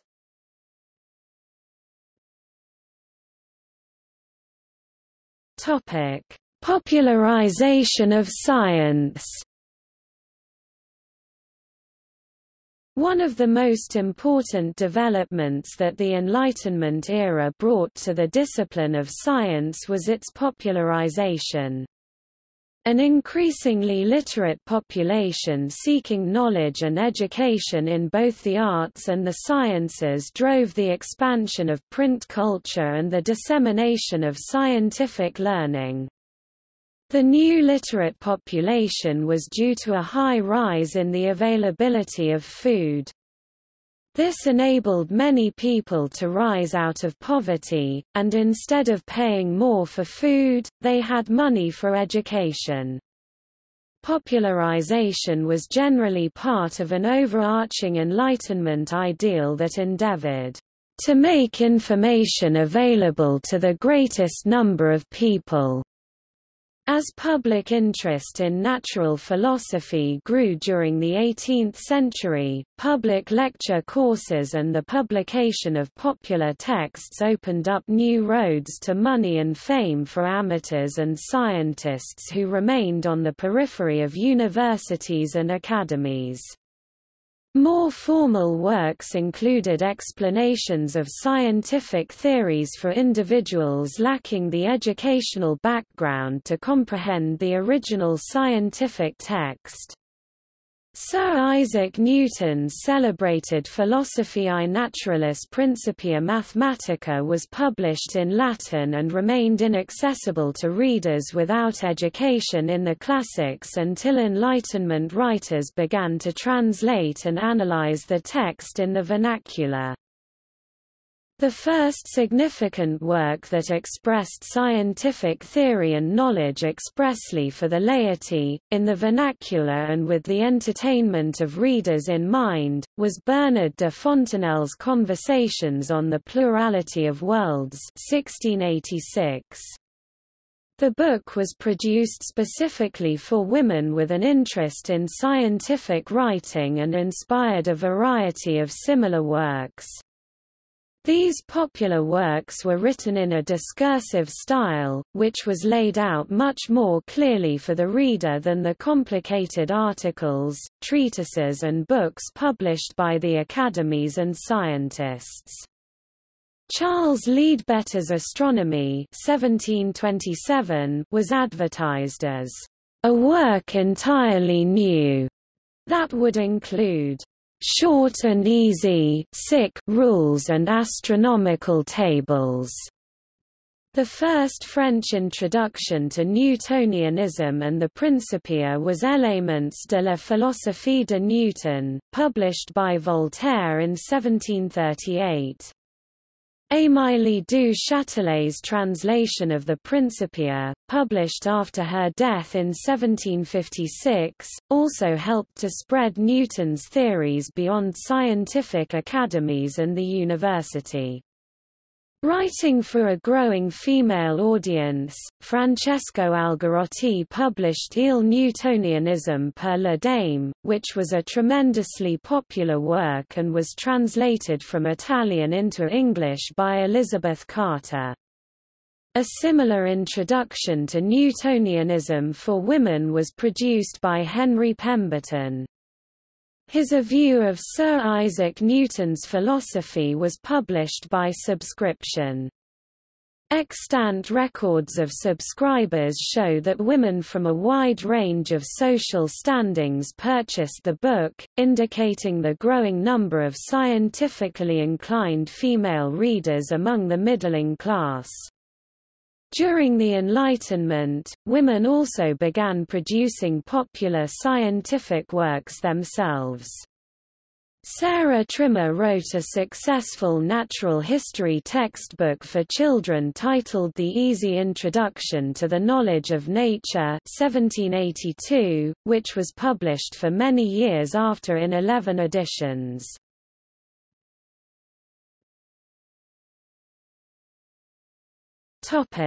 Schools and universities. Most work on the Enlightenment emphasizes the ideals discussed by intellectuals, rather than the actual state of education at the time. Leading educational theorists like England's John Locke and Switzerland's Jean-Jacques Rousseau both emphasized the importance of shaping young minds early. By the late Enlightenment, there was a rising demand for a more universal approach to education, particularly after the American and French revolutions. The predominant educational psychology from the 1750s onward, especially in northern European countries, was associationism, the notion that the mind associates or dissociates ideas through repeated routines. In addition to being conducive to Enlightenment ideologies of liberty, self-determination and personal responsibility, it offered a practical theory of the mind that allowed teachers to transform long-standing forms of print and manuscript culture into effective graphic tools of learning for the lower and middle orders of society. Children were taught to memorize facts through oral and graphic methods that originated during the Renaissance. Many of the leading universities associated with Enlightenment progressive principles were located in Northern Europe, with the most renowned being the universities of Leiden, Göttingen, Halle, Montpellier, Uppsala, and Edinburgh. These universities, especially Edinburgh, produced professors whose ideas had a significant impact on Britain's North American colonies and later the American Republic. Within the natural sciences, Edinburgh's medical school also led the way in chemistry, anatomy and pharmacology. In other parts of Europe, the universities and schools of France and most of Europe were bastions of traditionalism and were not hospitable to the Enlightenment. In France, the major exception was the medical university at Montpellier.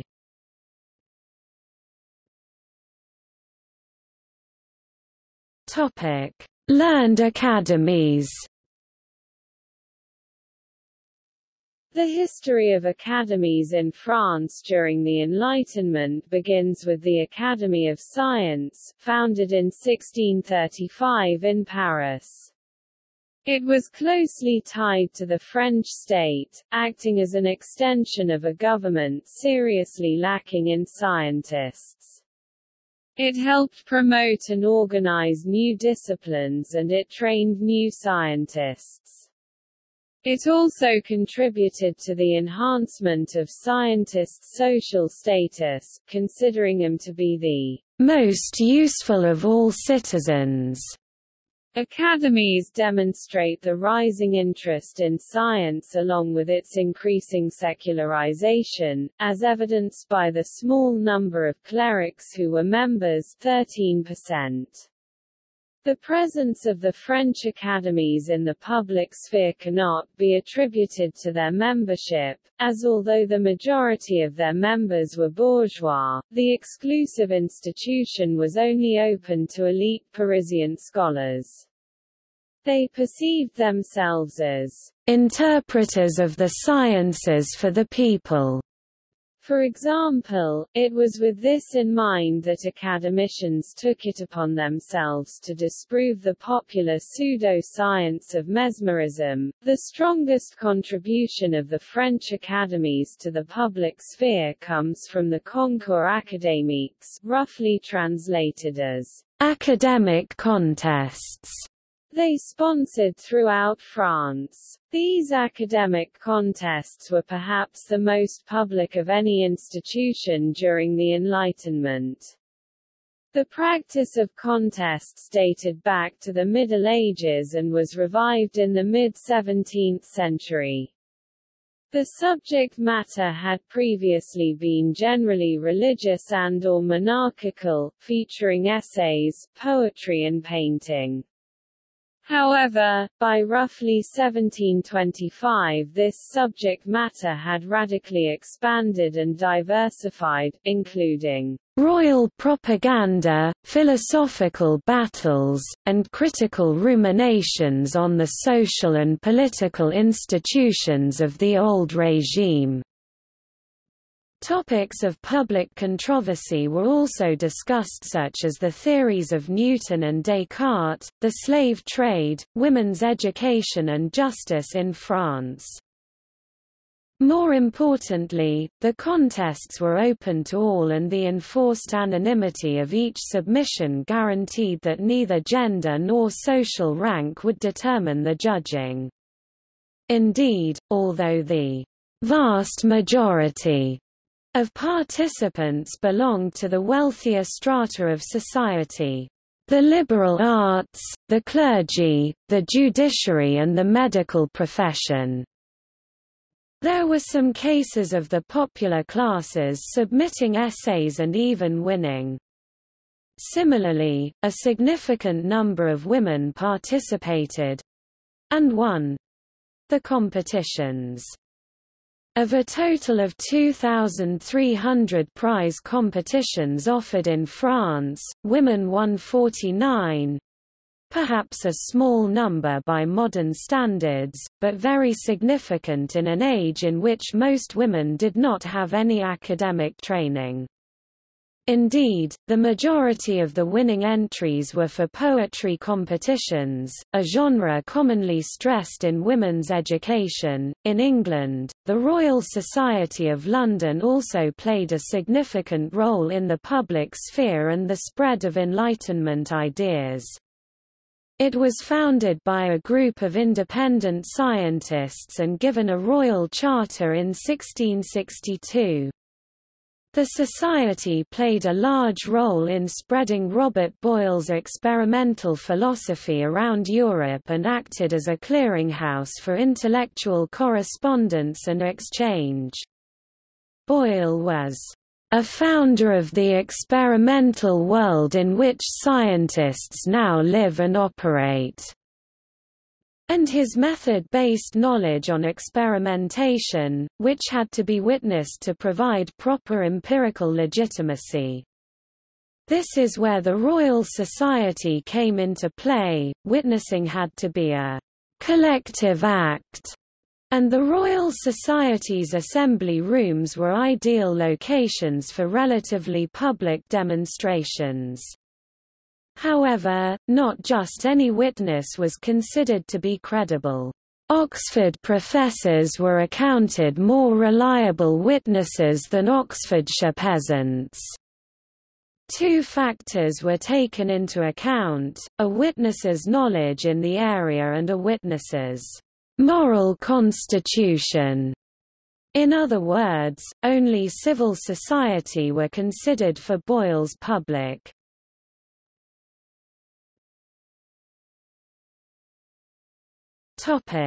Salons. It was the place in which philosophies got reunited and talked about old, actual or new ideas. Salons were the place where intellectual and enlightened ideas were built.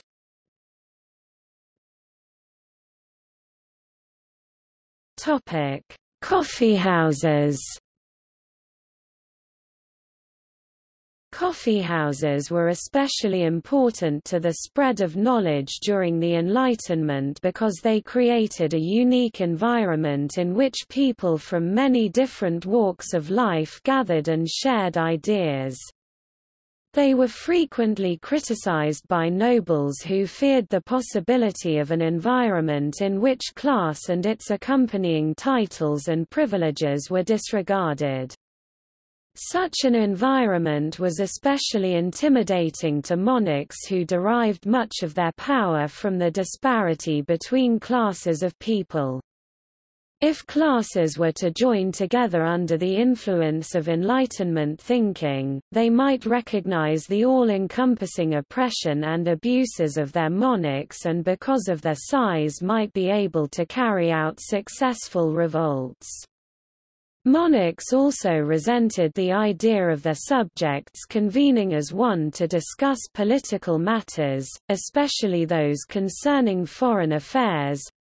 Rulers thought political affairs to be their business only, a result of their supposed divine right to rule. Coffeehouses represent a turning point in history during which people discovered that they could have enjoyable social lives within their communities. Coffee shops became homes away from home for many who sought, for the first time, to engage in discourse with their neighbors and discuss intriguing and thought-provoking matters, especially those regarding philosophy to politics. Coffeehouses were essential to the Enlightenment, for they were centers of free thinking and self-discovery. Although many coffeehouse patrons were scholars, a great deal were not. Coffeehouses attracted a diverse set of people, including not only the educated wealthy but also members of the bourgeoisie and the lower class. While it may seem positive that patrons, being doctors, lawyers, merchants, etc., represented almost all classes, the coffee shop environment sparked fear in those who sought to preserve class distinction. One of the most popular critiques of the coffeehouse claimed that it allowed promiscuous association among people from different rungs of the social ladder, from the artisan to the aristocrat, and was therefore compared to Noah's Ark, receiving all types of animals, clean or unclean. This unique culture served as a catalyst for journalism when Joseph Addison and Richard Steele recognized its potential as an audience. Together, Steele and Addison published The Spectator 1711, a daily publication which aimed, through fictional narrator Mr. Spectator, both to entertain and to provoke discussion regarding serious philosophical matters. The first English coffeehouse opened in Oxford in 1650. Brian Cowan said that Oxford coffeehouses developed into penny universities, offering a locus of learning that was less formal than structured institutions. These penny universities occupied a significant position in Oxford academic life, as they were frequented by those consequently referred to as the virtuosi, who conducted their research on some of the resulting premises. According to Cowan, "The coffee house was a place for like-minded scholars to congregate, to read, as well as learn from and to debate with each other, but was emphatically not a university institution, and the discourse there was of a far different order than any university tutorial." The Café Procope was established in Paris in 1686, and by the 1720s there were around 400 cafés in the city. The Café Procope in particular became a centre of enlightenment, welcoming such celebrities as Voltaire and Rousseau. The Café Procope was where Diderot and D'Alembert decided to create the Encyclopédie. The cafés were one of the various nerve centers for brutes publics, public noise or rumor. These brutes were allegedly a much better source of information than were the actual newspapers available at the time.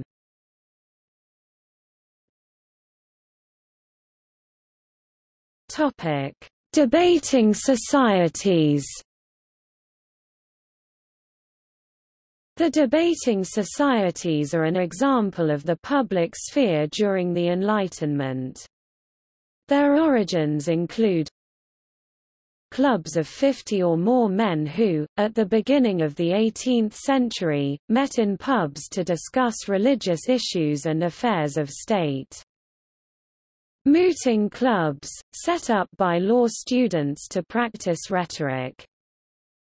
Spouting clubs, established to help actors train for theatrical roles. John Henley's oratory, which mixed outrageous sermons with even more absurd questions, like, "Whether Scotland be anywhere in the world?" In the late 1770s, popular debating societies began to move into more genteel rooms, a change which helped establish a new standard of sociability. The backdrop to these developments was an explosion of interest in the theory and practice of public elocution. The debating societies were commercial enterprises that responded to this demand, sometimes very successfully. Some societies welcomed from 800 to 1,200 spectators a night. The debating societies discussed an extremely wide range of topics. Before the Enlightenment, most intellectual debates revolved around confessional, that is, Catholic, Lutheran, Reformed, Calvinist, or Anglican issues, and the main aim of these debates was to establish which block of faith ought to have the monopoly of truth and a God-given title to authority. After this date, everything thus previously rooted in tradition was questioned and often replaced by new concepts in the light of philosophical reason.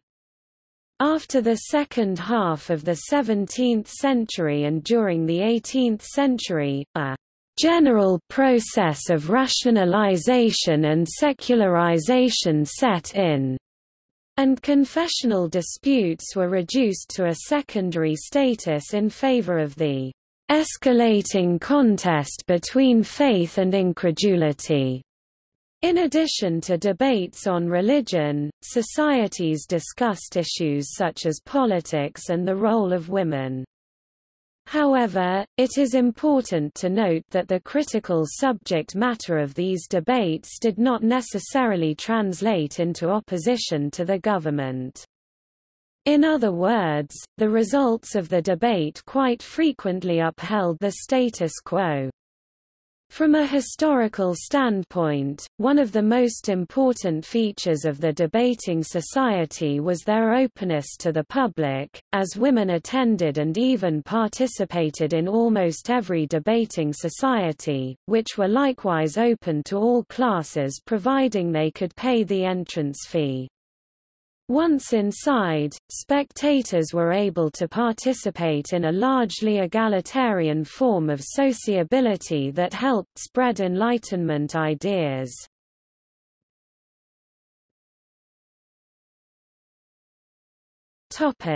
Masonic lodges. Historians have long debated the extent to which the secret network of Freemasonry was a main factor in the Enlightenment. The leaders of the Enlightenment included Freemasons such as Diderot, Montesquieu, Voltaire, Lessing, Pope, Horace Walpole, Sir Robert Walpole, Mozart, Goethe, Frederick the Great, Benjamin Franklin and George Washington. Norman Davies said that Freemasonry was a powerful force on behalf of liberalism in Europe from about 1700 to the 20th century. It expanded rapidly during the Age of Enlightenment, reaching practically every country in Europe.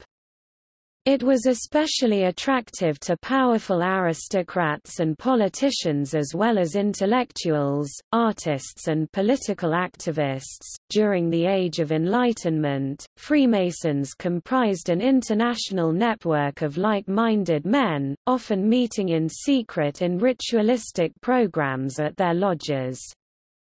They promoted the ideals of the Enlightenment and helped diffuse these values across Britain and France and other places. Freemasonry is a systematic creed with its own myths, values and set of rituals originated in Scotland around 1600 and spread first to England and then across the continent in the 18th century.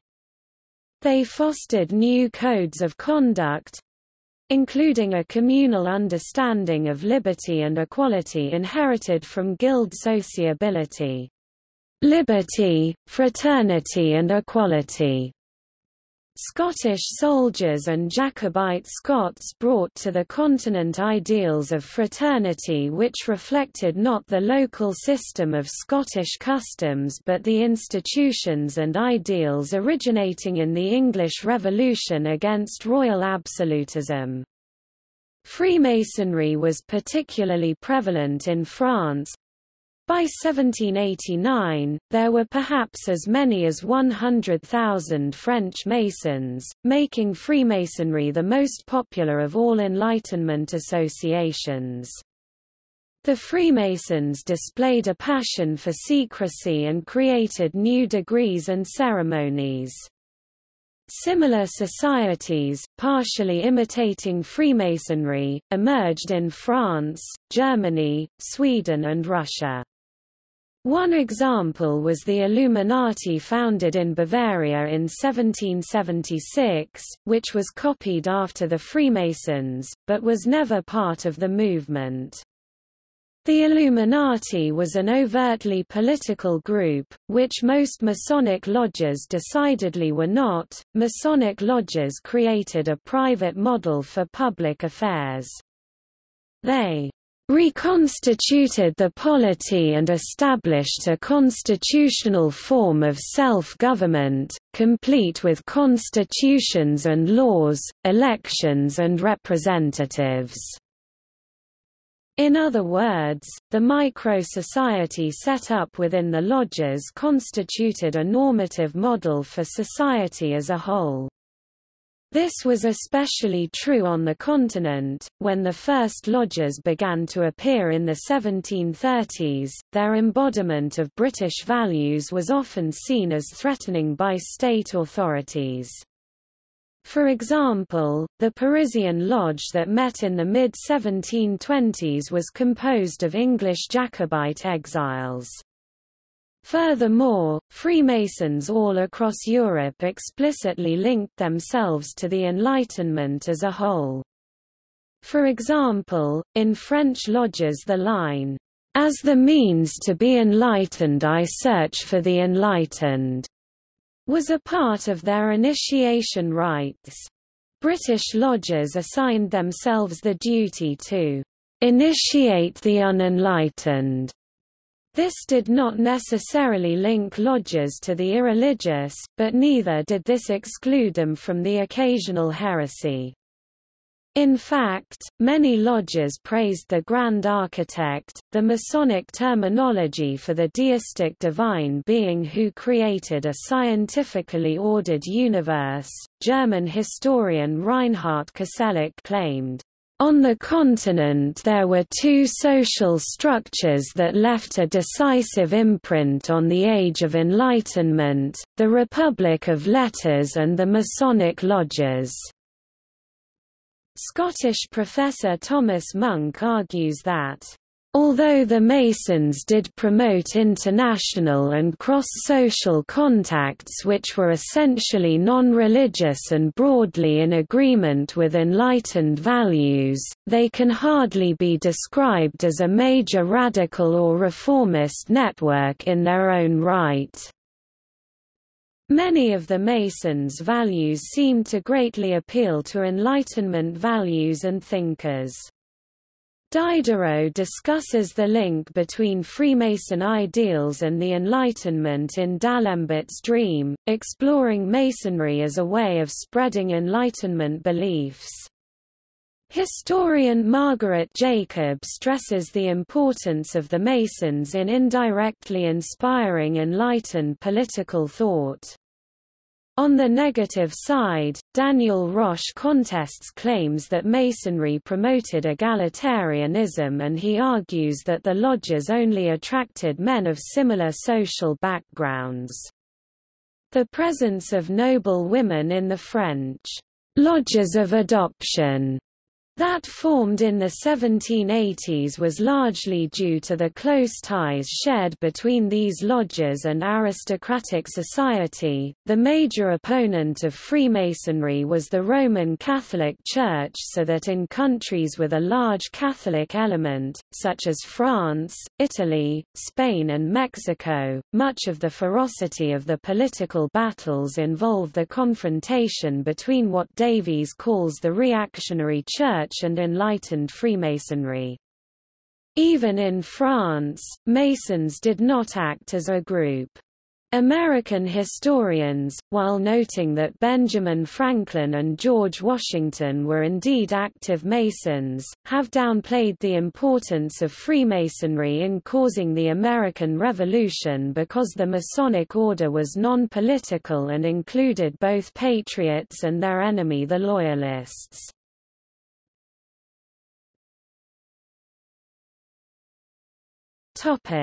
Art. The art produced during the Enlightenment was about a search for morality that was absent from previous art. At the same time, the classical art of Greece and Rome became interesting to people again, since archaeological teams discovered Pompeii and Herculaneum. People took inspiration from it and revived the classical art into neoclassical art. This can be especially seen in early American art, where, throughout their art and architecture, they used arches, goddesses, and other classical architectural designs.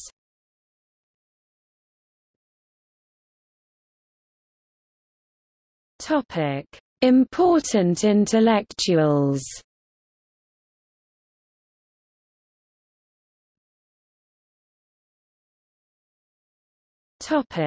See also 1755 Lisbon earthquake. Atlantic revolutions, American Revolution, French Revolution, Latin American revolutions, etc. Chapbook. Education in the Age of Enlightenment. Early modern philosophy. European and American voyages of scientific exploration. Regional enlightenments. American Enlightenment. Haskalah, Jewish Enlightenment. Modern Greek Enlightenment. Polish Enlightenment. Russian Enlightenment. Scottish Enlightenment.